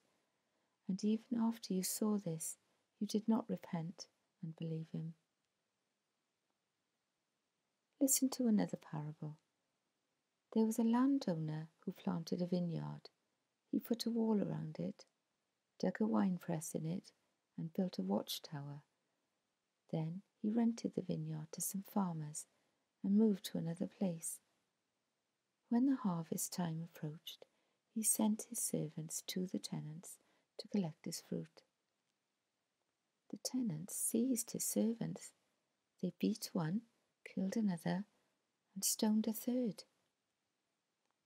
Then he sent other servants to them, more than the first time, and the tenants treated them the same way. Last of all, he sent his son to them. "They will respect my son," he said. But when the tenants saw the son, they said to each other, "This is the heir. Come, let's kill him and take his inheritance." So they took him and threw him out of the vineyard and killed him. Therefore, when the owner of the vineyard comes, what will he do to those tenants? "He will bring those wretches to a wretched end," they replied, "and he will rent the vineyard to other tenants who will give him his share of the crop at harvest time." Jesus said to them, "Have you never read the scriptures? The stone the builders rejected has become the cornerstone. The Lord has done this, and it is marvelous in our eyes. Therefore I tell you that the kingdom of God will be taken away from you and given to a people who will produce its fruit.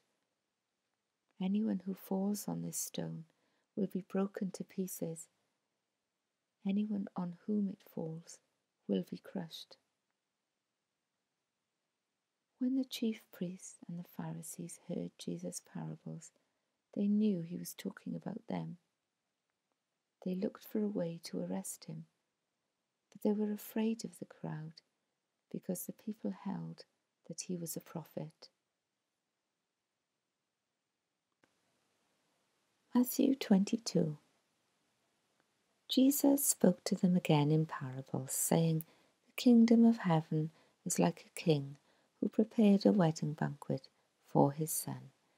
He sent his servants to those who had been invited to the banquet to tell them to come, but they refused to come. Then he sent some more servants and said, 'Tell those who have been invited that I have prepared my dinner. My oxen and fattened cattle have been butchered, and everything is ready. Come to the wedding banquet.' But they paid no attention and went off, one to his field, another to his business. The rest seized his servants, mistreated them, and killed them. The king was enraged. He sent his army and destroyed those murderers and burned their city.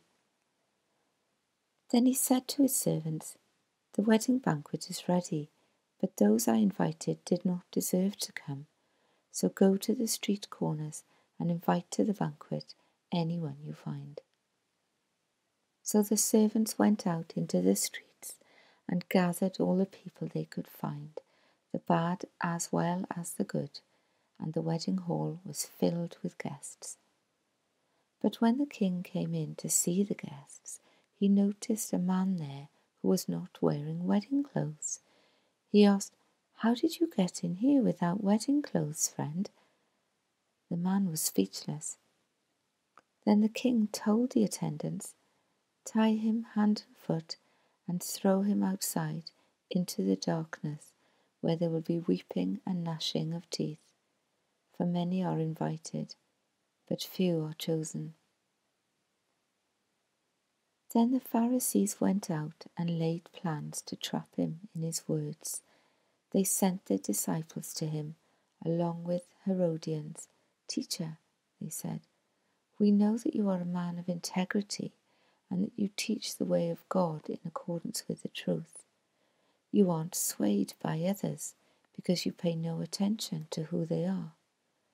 Tell us then, what is your opinion? Is it right to pay the imperial tax to Caesar or not?' But Jesus, knowing their evil intent, said, 'You hypocrites, why are you trying to trap me? Show me the coin used for paying the tax.' They brought him a denarius, and he asked them, "Whose image is this, and whose inscription?" "Caesar's," they replied.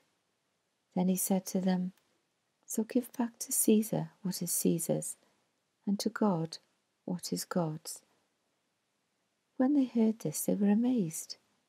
So they left him and went away. That same day, the Sadducees, who say there is no resurrection, came to him with a question.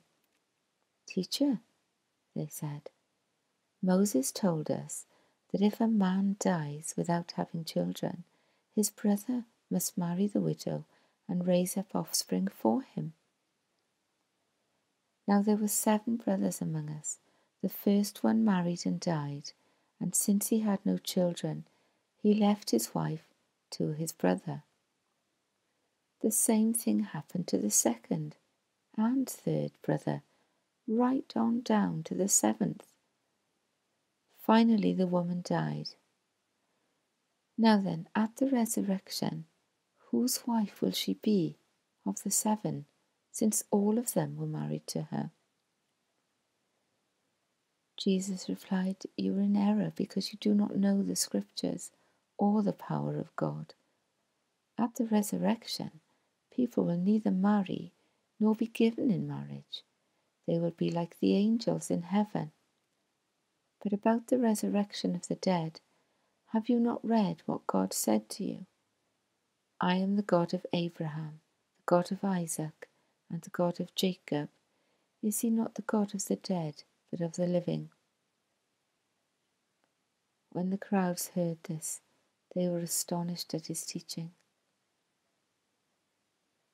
Hearing that Jesus had silenced the Sadducees, the Pharisees got together.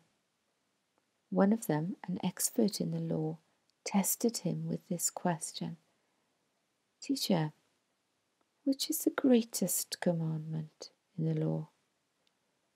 Jesus replied, "Love the Lord your God with all your heart and with all your soul and with all your mind.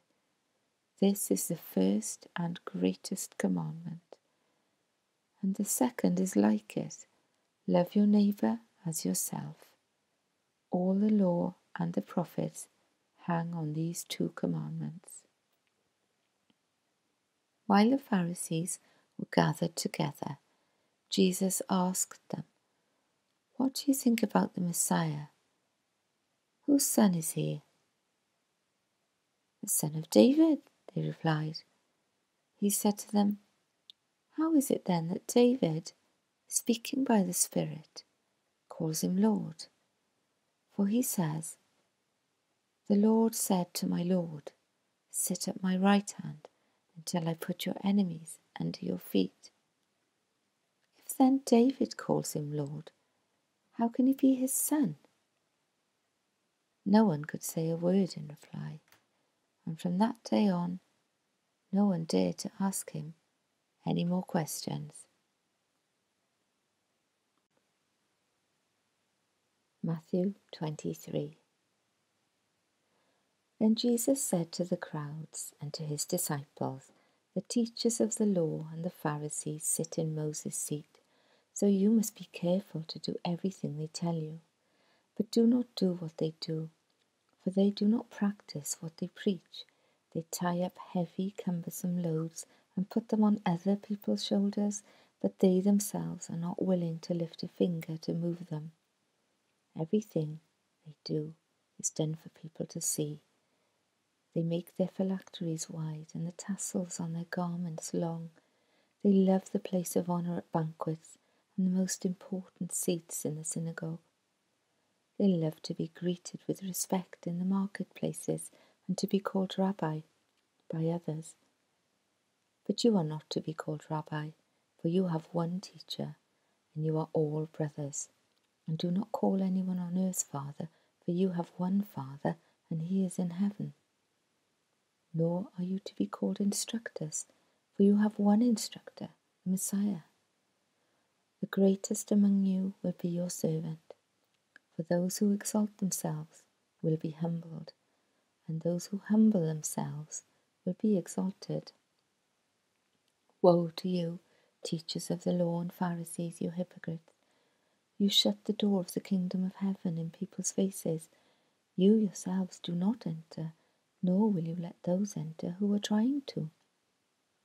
Woe to you, teachers of the law and Pharisees, you hypocrites!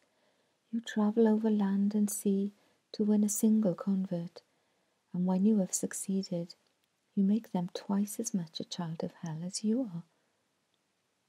Woe to you, blind guides! You say, if anyone swears by the temple, it means nothing, but anyone who swears by the gold of the temple is bound by that oath. You blind fools, which is greater, the gold or the temple that makes the gold sacred? You also say, if anyone swears by the altar, it means nothing, but anyone who swears by the gift on the altar is bound by that oath. You blind men, which is greater, the gift or the altar that makes the gift sacred? Therefore, anyone who swears by the altar swears by it and everything on it. And anyone who swears by the temple swears by it and by the one who dwells in it. And anyone who swears by heaven swears by God's throne and by the one who sits on it. Woe to you, teachers of the law and Pharisees, you hypocrites! You give 1/10 of your spices, mint, dill, and cumin, but you have neglected the more important matters of the law, justice, mercy, and faithfulness. You should have practiced the latter without neglecting the former. You blind guys, you strain a gnat, but swallow a camel. Woe to you, teachers of the law and Pharisees, you hypocrites! You clean the outside of the cup and dish, but inside they are full of greed and self-indulgence.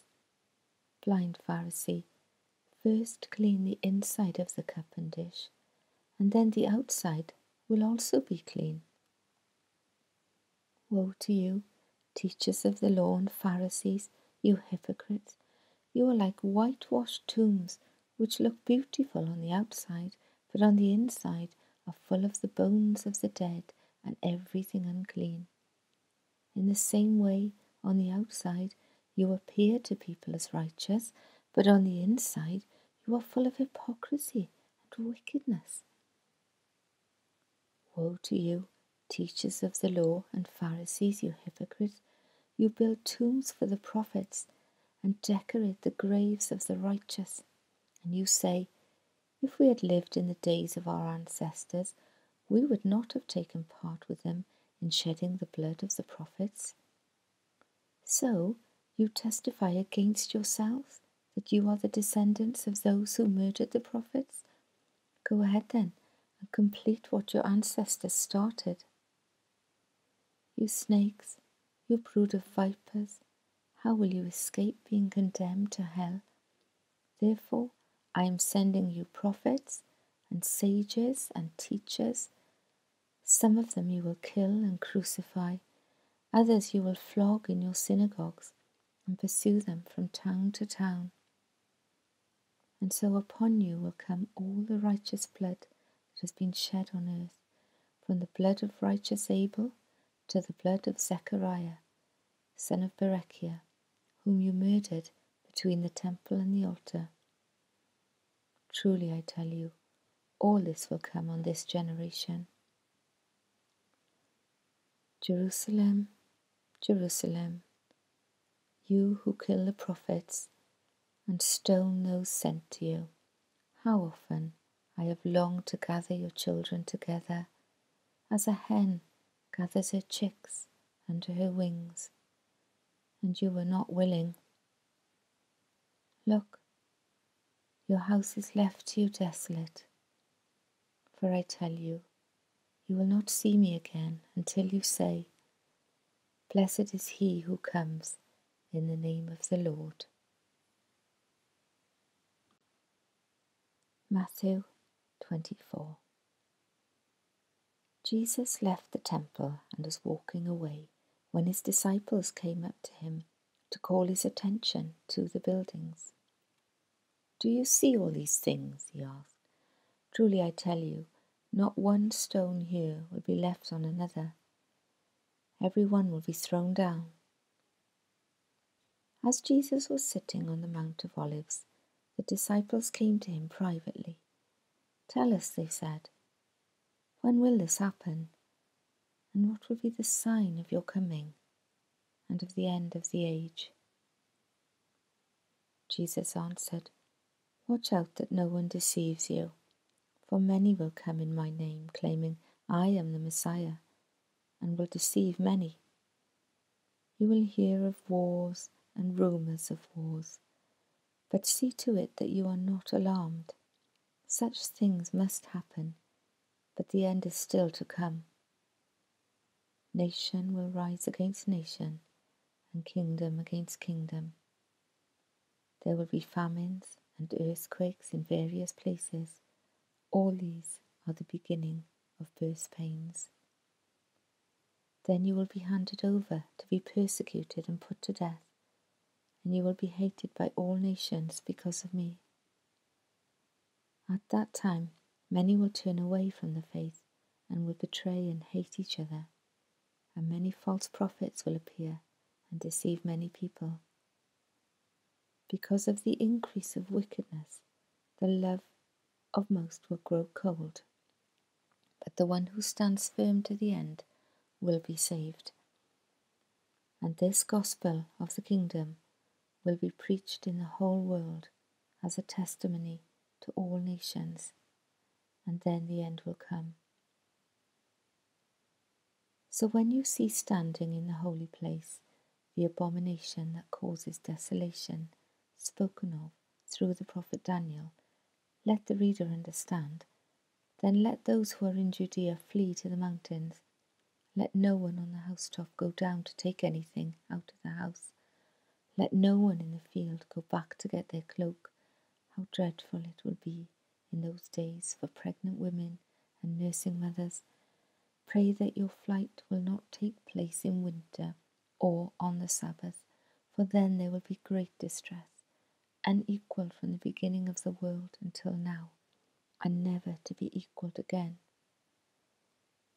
If those days had not been cut short, no one would survive. But for the sake of the elect, those days will be shortened. At that time, if anyone says to you, Look, here is the Messiah, or There he is, do not believe it. For false messiahs and false prophets will appear and perform great signs and wonders to deceive, if possible, even the elect. See, I have told you ahead of time. So if anyone tells you, There he is, out in the wilderness, do not go out. Or, Here he is, in the inner rooms, do not believe it. For as lightning that comes from the east is visible even in the west, so will be the coming of the Son of Man. Wherever there is a carcass, there the vultures will gather. Immediately after the distress of those days, the sun will be darkened, and the moon will not give its light. The stars will fall from the sky, and the heavenly bodies will be shaken. Then will appear the sign of the Son of Man in heaven, and then all the peoples of the earth will mourn when they see the Son of Man coming on the clouds of heaven with power and great glory, and he will send his angels with a loud trumpet call, and they will gather his elect from the four winds, from one end of the heavens to the other. Now learn this lesson from the fig tree. As soon as its twigs get tender and its leaves come out, you know that summer is near. Even so, when you see all these things, you know that it is near, right at the door. Truly I tell you, this generation will certainly not pass away until all these things have happened. Heaven and earth will pass away, but my words will never pass away. But about that day or hour no one knows, not even the angels in heaven, nor the Son, but only the Father. As it was in the days of Noah, so it will be at the coming of the Son of Man. For in the days before the flood, people were eating and drinking, marrying and giving in marriage, up to the day Noah entered the ark, and they knew nothing about what would happen until the flood came and took them all away. That is how it will be at the coming of the Son of Man. 2 men will be in the field, one will be taken and the other left. 2 women will be grinding with a handmill, one will be taken and the other left. Therefore, keep watch, because you do not know on what day your Lord will come. But understand this, if the owner of the house had known at what time of night the thief was coming, he would have kept watch and would not have let his house be broken into. So you also must be ready, because the Son of Man will come at an hour when you do not expect him. Who then is the faithful and wise servant whom the master has put in charge of the servants in his household to give them their food at the proper time? It will be good for that servant whose master finds him doing so when he returns. Truly I tell you, he will put him in charge of all his possessions. But suppose that servant is wicked and says to himself, "My master is staying away a long time," and he then begins to beat his fellow servants and to eat and drink with drunkards. The master of that servant will come on a day when he does not expect him, and at an hour he is not aware of. He will cut him to pieces and assign him a place with the hypocrites, where there will be weeping and gnashing of teeth. Matthew 25. At that time the kingdom of heaven will be like 10 virgins who took their lamps and went out to meet the bridegroom. 5 of them were foolish and 5 were wise. The foolish ones took their lamps but did not take any oil with them. The wise ones, however, took oil in jars along with their lamps. The bridegroom was a long time in coming, and they all became drowsy and fell asleep. At midnight the cry rang out, "Here's the bridegroom, come out to meet him." Then all the virgins woke up and trimmed their lamps. The foolish ones said to the wise, "Give us some of your oil, our lamps are going out." "No," they replied, "there may not be enough for both us and you. Instead, go to those who sell oil and buy some for yourselves." But while they were on their way to buy the oil, the bridegroom arrived. The virgins who were ready went in with him to the wedding banquet, and the door was shut. Later, the others also came. "Lord, Lord," they said, "open the door for us." But he replied, "Truly I tell you, I don't know you. Therefore keep watch, because you do not know the day or the hour." Again, it will be like a man going on a journey who called his servants and entrusted his wealth to them. To one he gave 5 bags of gold, to another 2 bags, and to another 1 bag, each according to his ability. Then he went on his journey. The man who had received 5 bags of gold went at once and put his money to work and gained 5 bags more. So also the one with 2 bags of gold gained 2 more. But the man who had received 1 bag went off, dug a hole in the ground, and hid his master's money. After a long time, the master of those servants returned and settled accounts with them. The man who had received 5 bags of gold brought the other 5. "Master," he said, "you entrusted me with 5 bags of gold. See, I have gained 5 more." His master replied, "Well done, good and faithful servant. You have been faithful with a few things. I will put you in charge of many things. Come and share your master's happiness."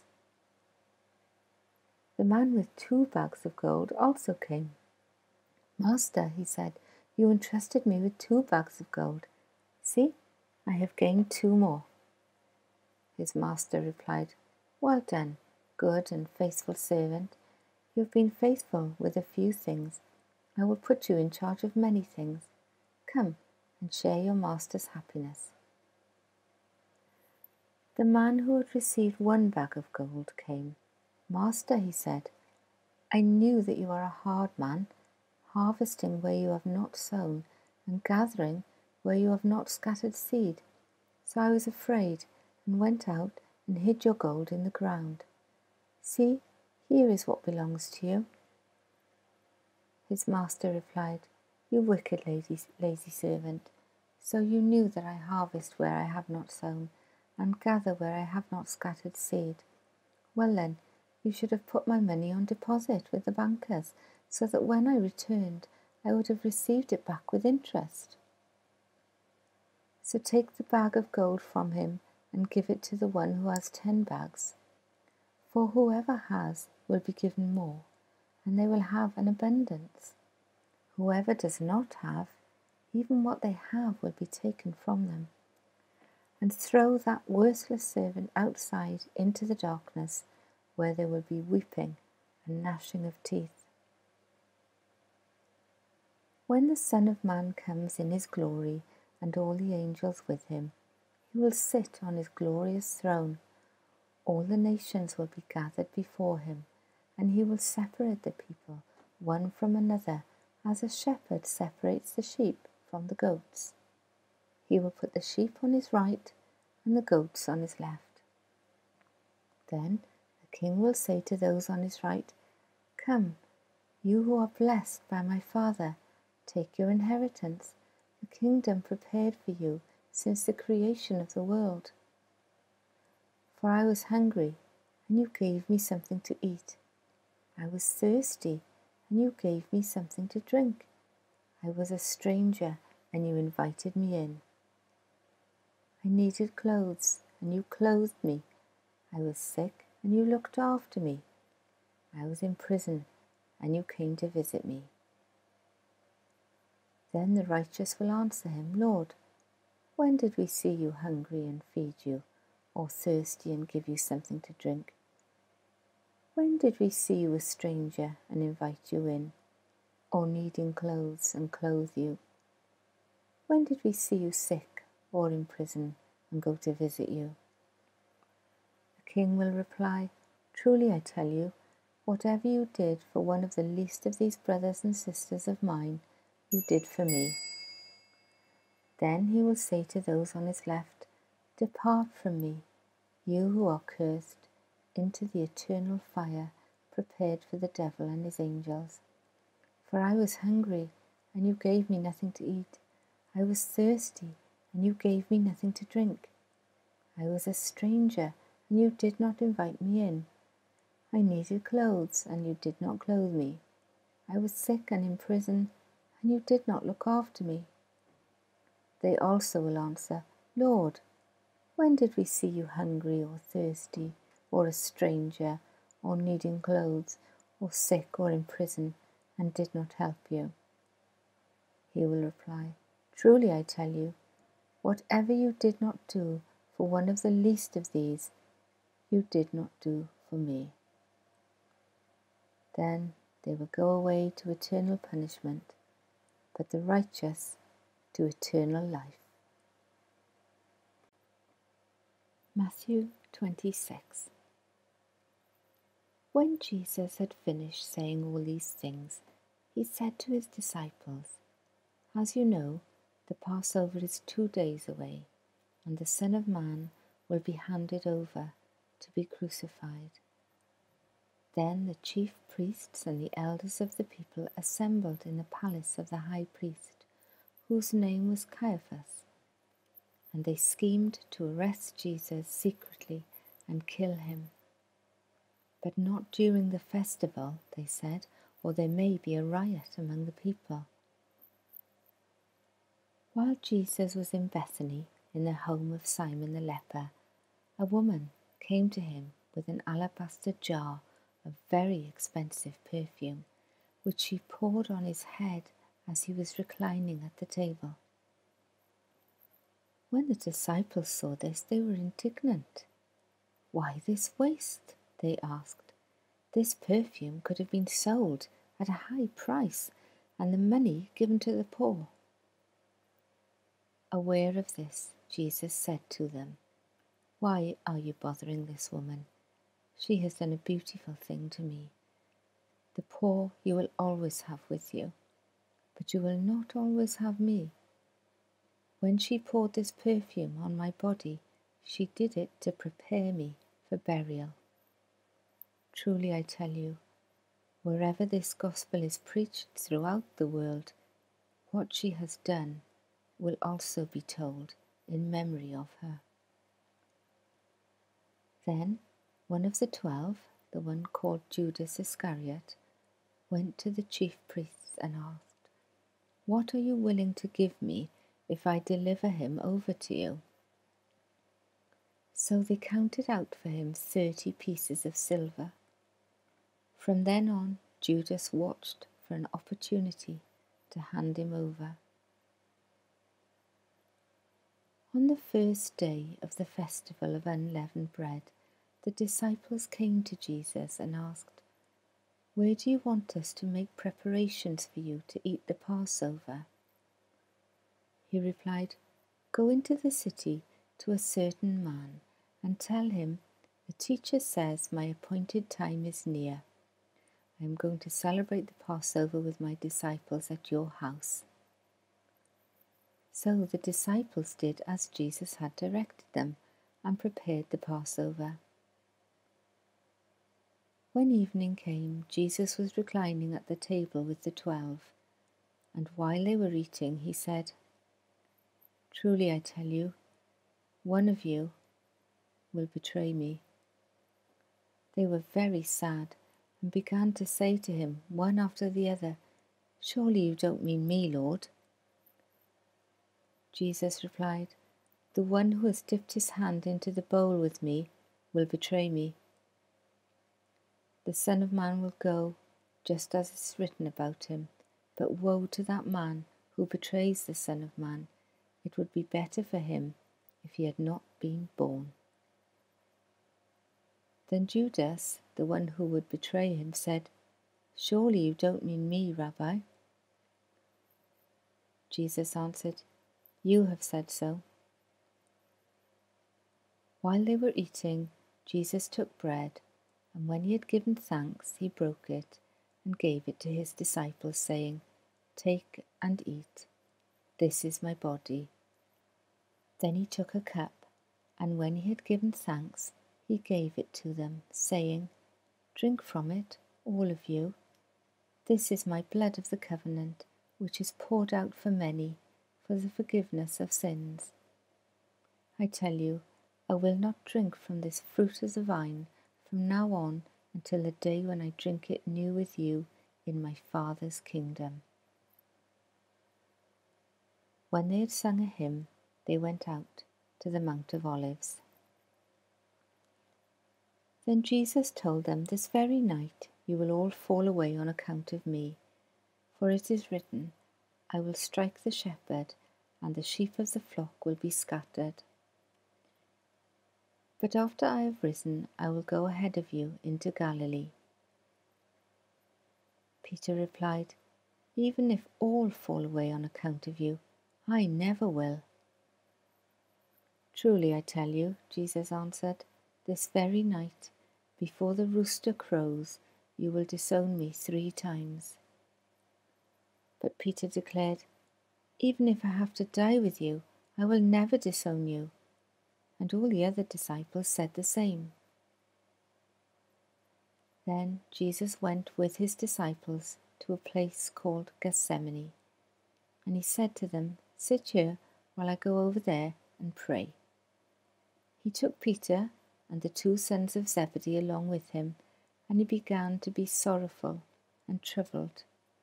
Then he said to them, My soul is overwhelmed with sorrow, to the point of death. Stay here, keep watch with me."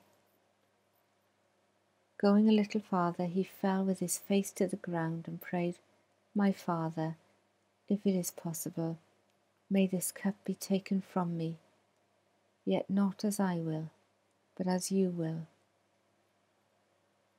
Then he returned to his disciples and found them sleeping. "Couldn't you men keep watch with me for 1 hour?" he asked Peter. "Watch and pray so that you will not fall into temptation. The spirit is willing, but the flesh is weak." He went away a second time and prayed, "My Father, if it is not possible for this cup to be taken away unless I drink it, may your will be done." When he came back, he again found them sleeping, because their eyes were heavy. So he left them and went away once more and prayed the third time, saying the same thing. Then he returned to the disciples and said to them, "Are you still sleeping and resting? Look, the hour has come, and the Son of Man is delivered into the hands of sinners. Rise, let us go. Here comes my betrayer." While he was speaking, Judas, one of the 12, arrived. With him was a large crowd, armed with swords and clubs, sent from the chief priests and the elders of the people. Now the betrayer had arranged a signal with them. "The one I kiss is the man. Arrest him." Going at once to Jesus, Judas said, "Greetings, Rabbi," and kissed him. Jesus replied, "Do what you came for, friend." Then the men stepped forward, seized Jesus, and arrested him. With that, one of Jesus' companions reached for his sword, drew it out, and struck the servant of the high priest, cutting off his ear. "Put your sword back in its place," Jesus said to him, "for all who draw the sword will die by the sword. Do you think I cannot call on my Father, and he will at once put at my disposal more than 12 legions of angels? But how then would the scriptures be fulfilled that say it must happen this way?" In that hour, Jesus said to the crowd, "Am I leading a rebellion that you have come out with swords and clubs to capture me? Every day I sat in the temple, teaching, and you did not arrest me. But this has all taken place that the writings of the prophets may be fulfilled." Then all the disciples deserted him and fled. Those who had arrested Jesus took him to Caiaphas, the high priest, where the teachers of the law and the elders had assembled. But Peter followed him at a distance, right up to the courtyard of the high priest. He entered and sat down with the guards to see the outcome. The chief priests and the whole Sanhedrin were looking for false evidence against Jesus, so that they could put him to death. But they did not find any, though many false witnesses came forward. Finally, 2 came forward and declared, "This fellow said, I am able to destroy the temple of God and rebuild it in 3 days. Then the high priest stood up and said to Jesus, "Are you not going to answer? What is this testimony that these men are bringing against you?" But Jesus remained silent. The high priest said to him, "I charge you under oath by the living God, tell us if you are the Messiah, the Son of God." "You have said so," Jesus replied. "But I say to all of you, from now on you will see the Son of Man sitting at the right hand of the Mighty One and coming on the clouds of heaven." Then the high priest tore his clothes and said, "He has spoken blasphemy. Why do we need any more witnesses? Look, now you have heard the blasphemy. What do you think?" "He is worthy of death," they answered. Then they spit in his face and struck him with their fists. Others slapped him and said, "Prophesy to us, Messiah, who hit you?" Now Peter was sitting out in the courtyard, and a servant girl came to him. "You also were with Jesus of Galilee," she said. But he denied it before them all. "I don't know what you're talking about," he said. Then he went out to the gateway, where another servant girl saw him and said to the people there, "This fellow was with Jesus of Nazareth." He denied it again, with an oath. "I don't know the man." After a little while, those standing there went up to Peter and said, "Surely you are one of them? Your accent gives you away." Then he began to call down curses. He swore to them, "I don't know the man." Immediately a rooster crowed. Then Peter remembered the word Jesus had spoken. "Before the rooster crows, you will disown me 3 times." And he went outside and wept bitterly. Matthew 27. Early in the morning, all the chief priests and the elders of the people made their plans how to have Jesus executed. So they bound him, led him away, and handed him over to Pilate, the governor. When Judas, who had betrayed him, saw that Jesus was condemned, he was seized with remorse and returned the 30 pieces of silver to the chief priests and the elders. "I have sinned," he said, "for I have betrayed innocent blood." "What is that to us?" they replied. "That's your responsibility." So Judas threw the money into the temple and left. Then he went away and hanged himself. The chief priests picked up the coins and said, "It is against the law to put this into the treasury, since it is blood money." So they decided to use the money to buy the potter's field as a burial place for foreigners. That is why it has been called the Field of Blood to this day. Then what was spoken by Jeremiah the prophet was fulfilled. They took the 30 pieces of silver, the price set on him by the people of Israel, and they used them to buy the potter's field, as the Lord commanded me. Meanwhile, Jesus stood before the governor, and the governor asked him, "Are you King of the Jews?" "You have said so," Jesus replied. When he was accused by the chief priests and the elders, he gave no answer. Then Pilate asked him, "Don't you hear the testimony they are bringing against you?" But Jesus made no reply, not even to a single charge, to the great amazement of the governor. Now, it was the governor's custom at the festival to release a prisoner chosen by the crowd. At that time they had a well-known prisoner whose name was Jesus Barabbas.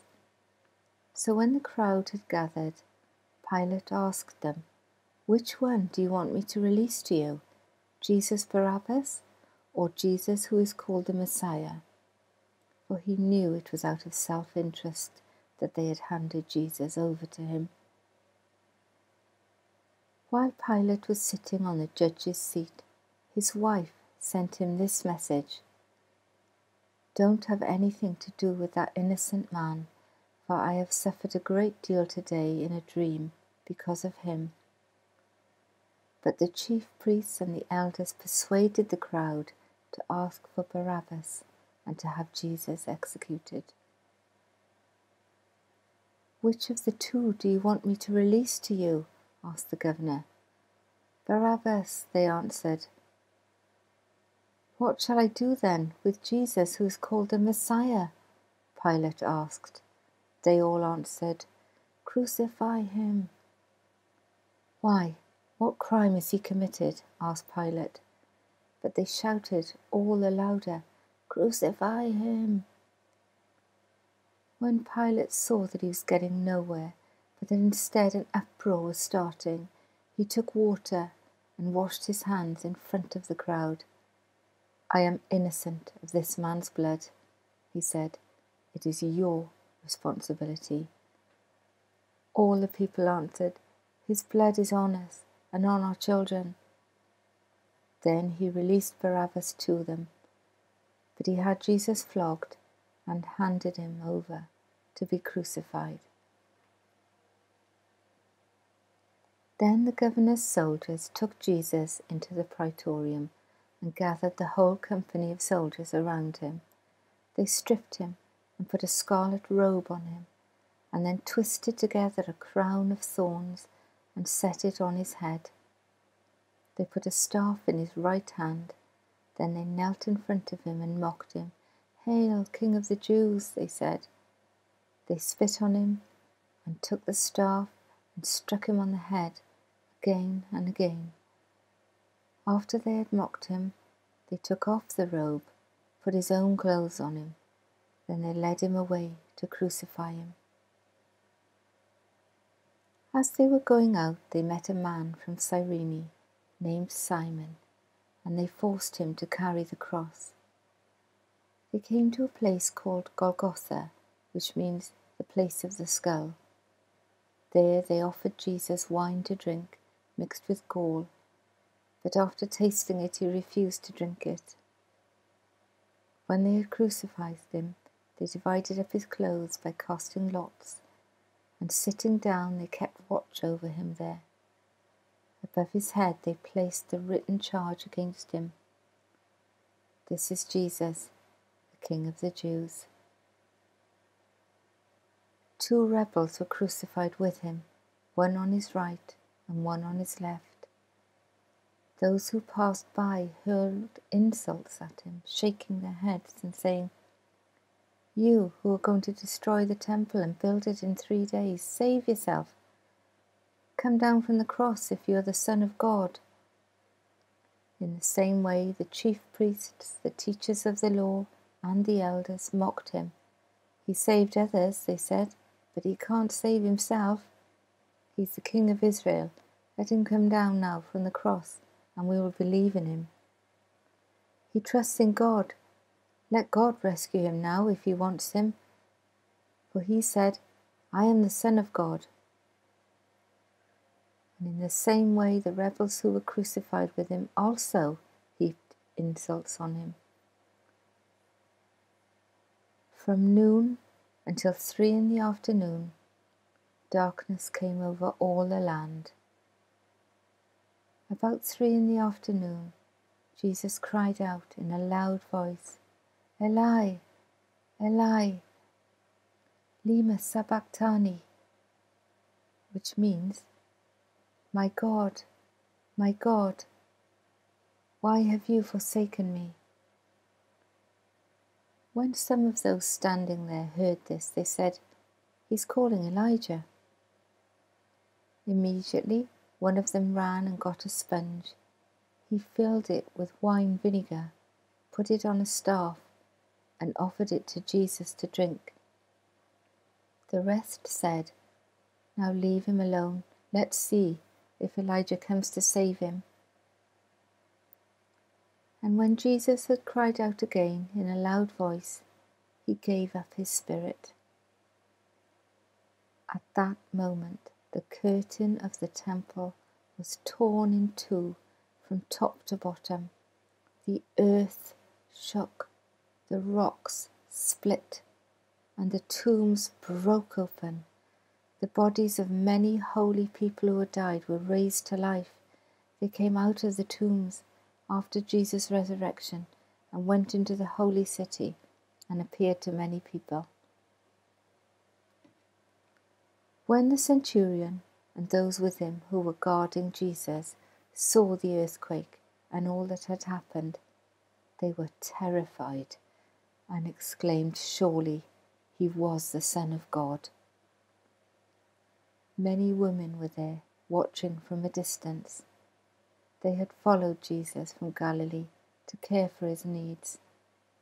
Among them were Mary Magdalene, Mary, the mother of James and Joseph, and the mother of Zebedee's sons.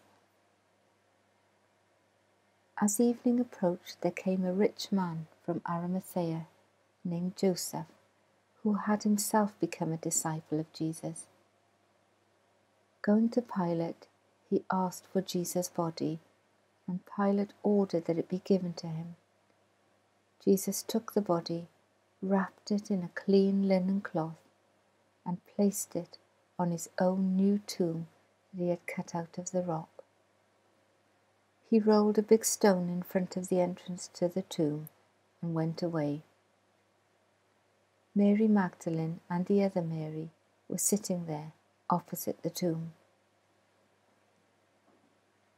The next day, the one after Preparation Day, the chief priests and the Pharisees went to Pilate.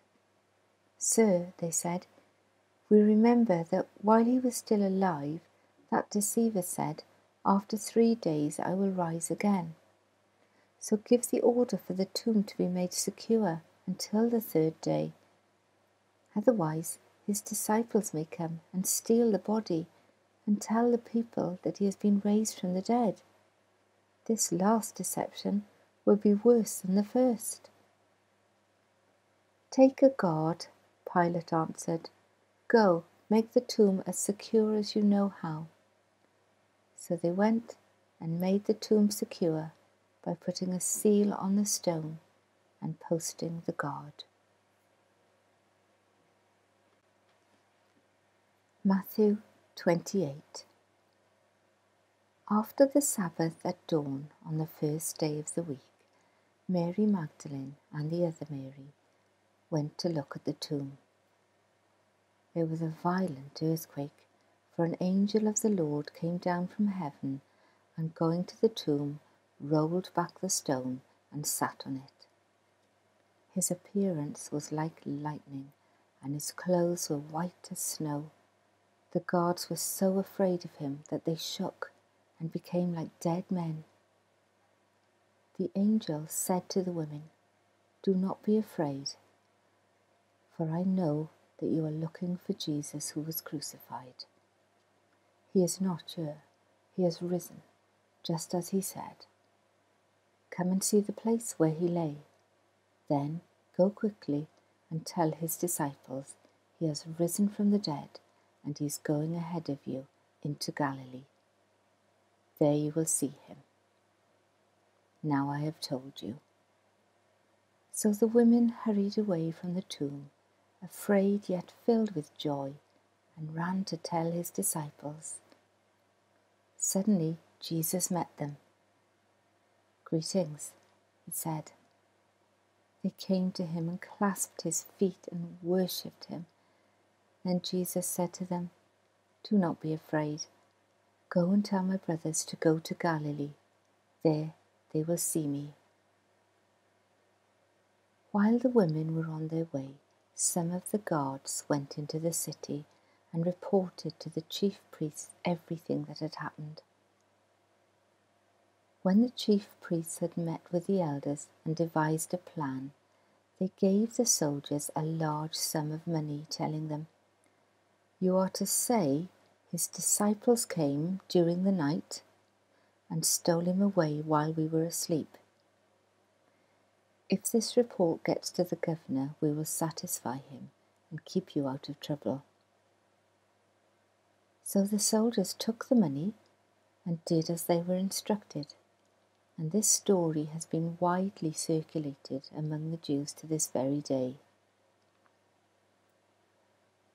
Then the 11 disciples went to Galilee, to the mountain where Jesus had told them to go. When they saw him, they worshipped him, but some doubted. Then Jesus came to them and said, "All authority in heaven and on earth has been given to me. Therefore go and make disciples of all nations, baptizing them in the name of the Father and of the Son and of the Holy Spirit, and teaching them to obey everything I have commanded you. And surely I am with you always, to the very end of the age.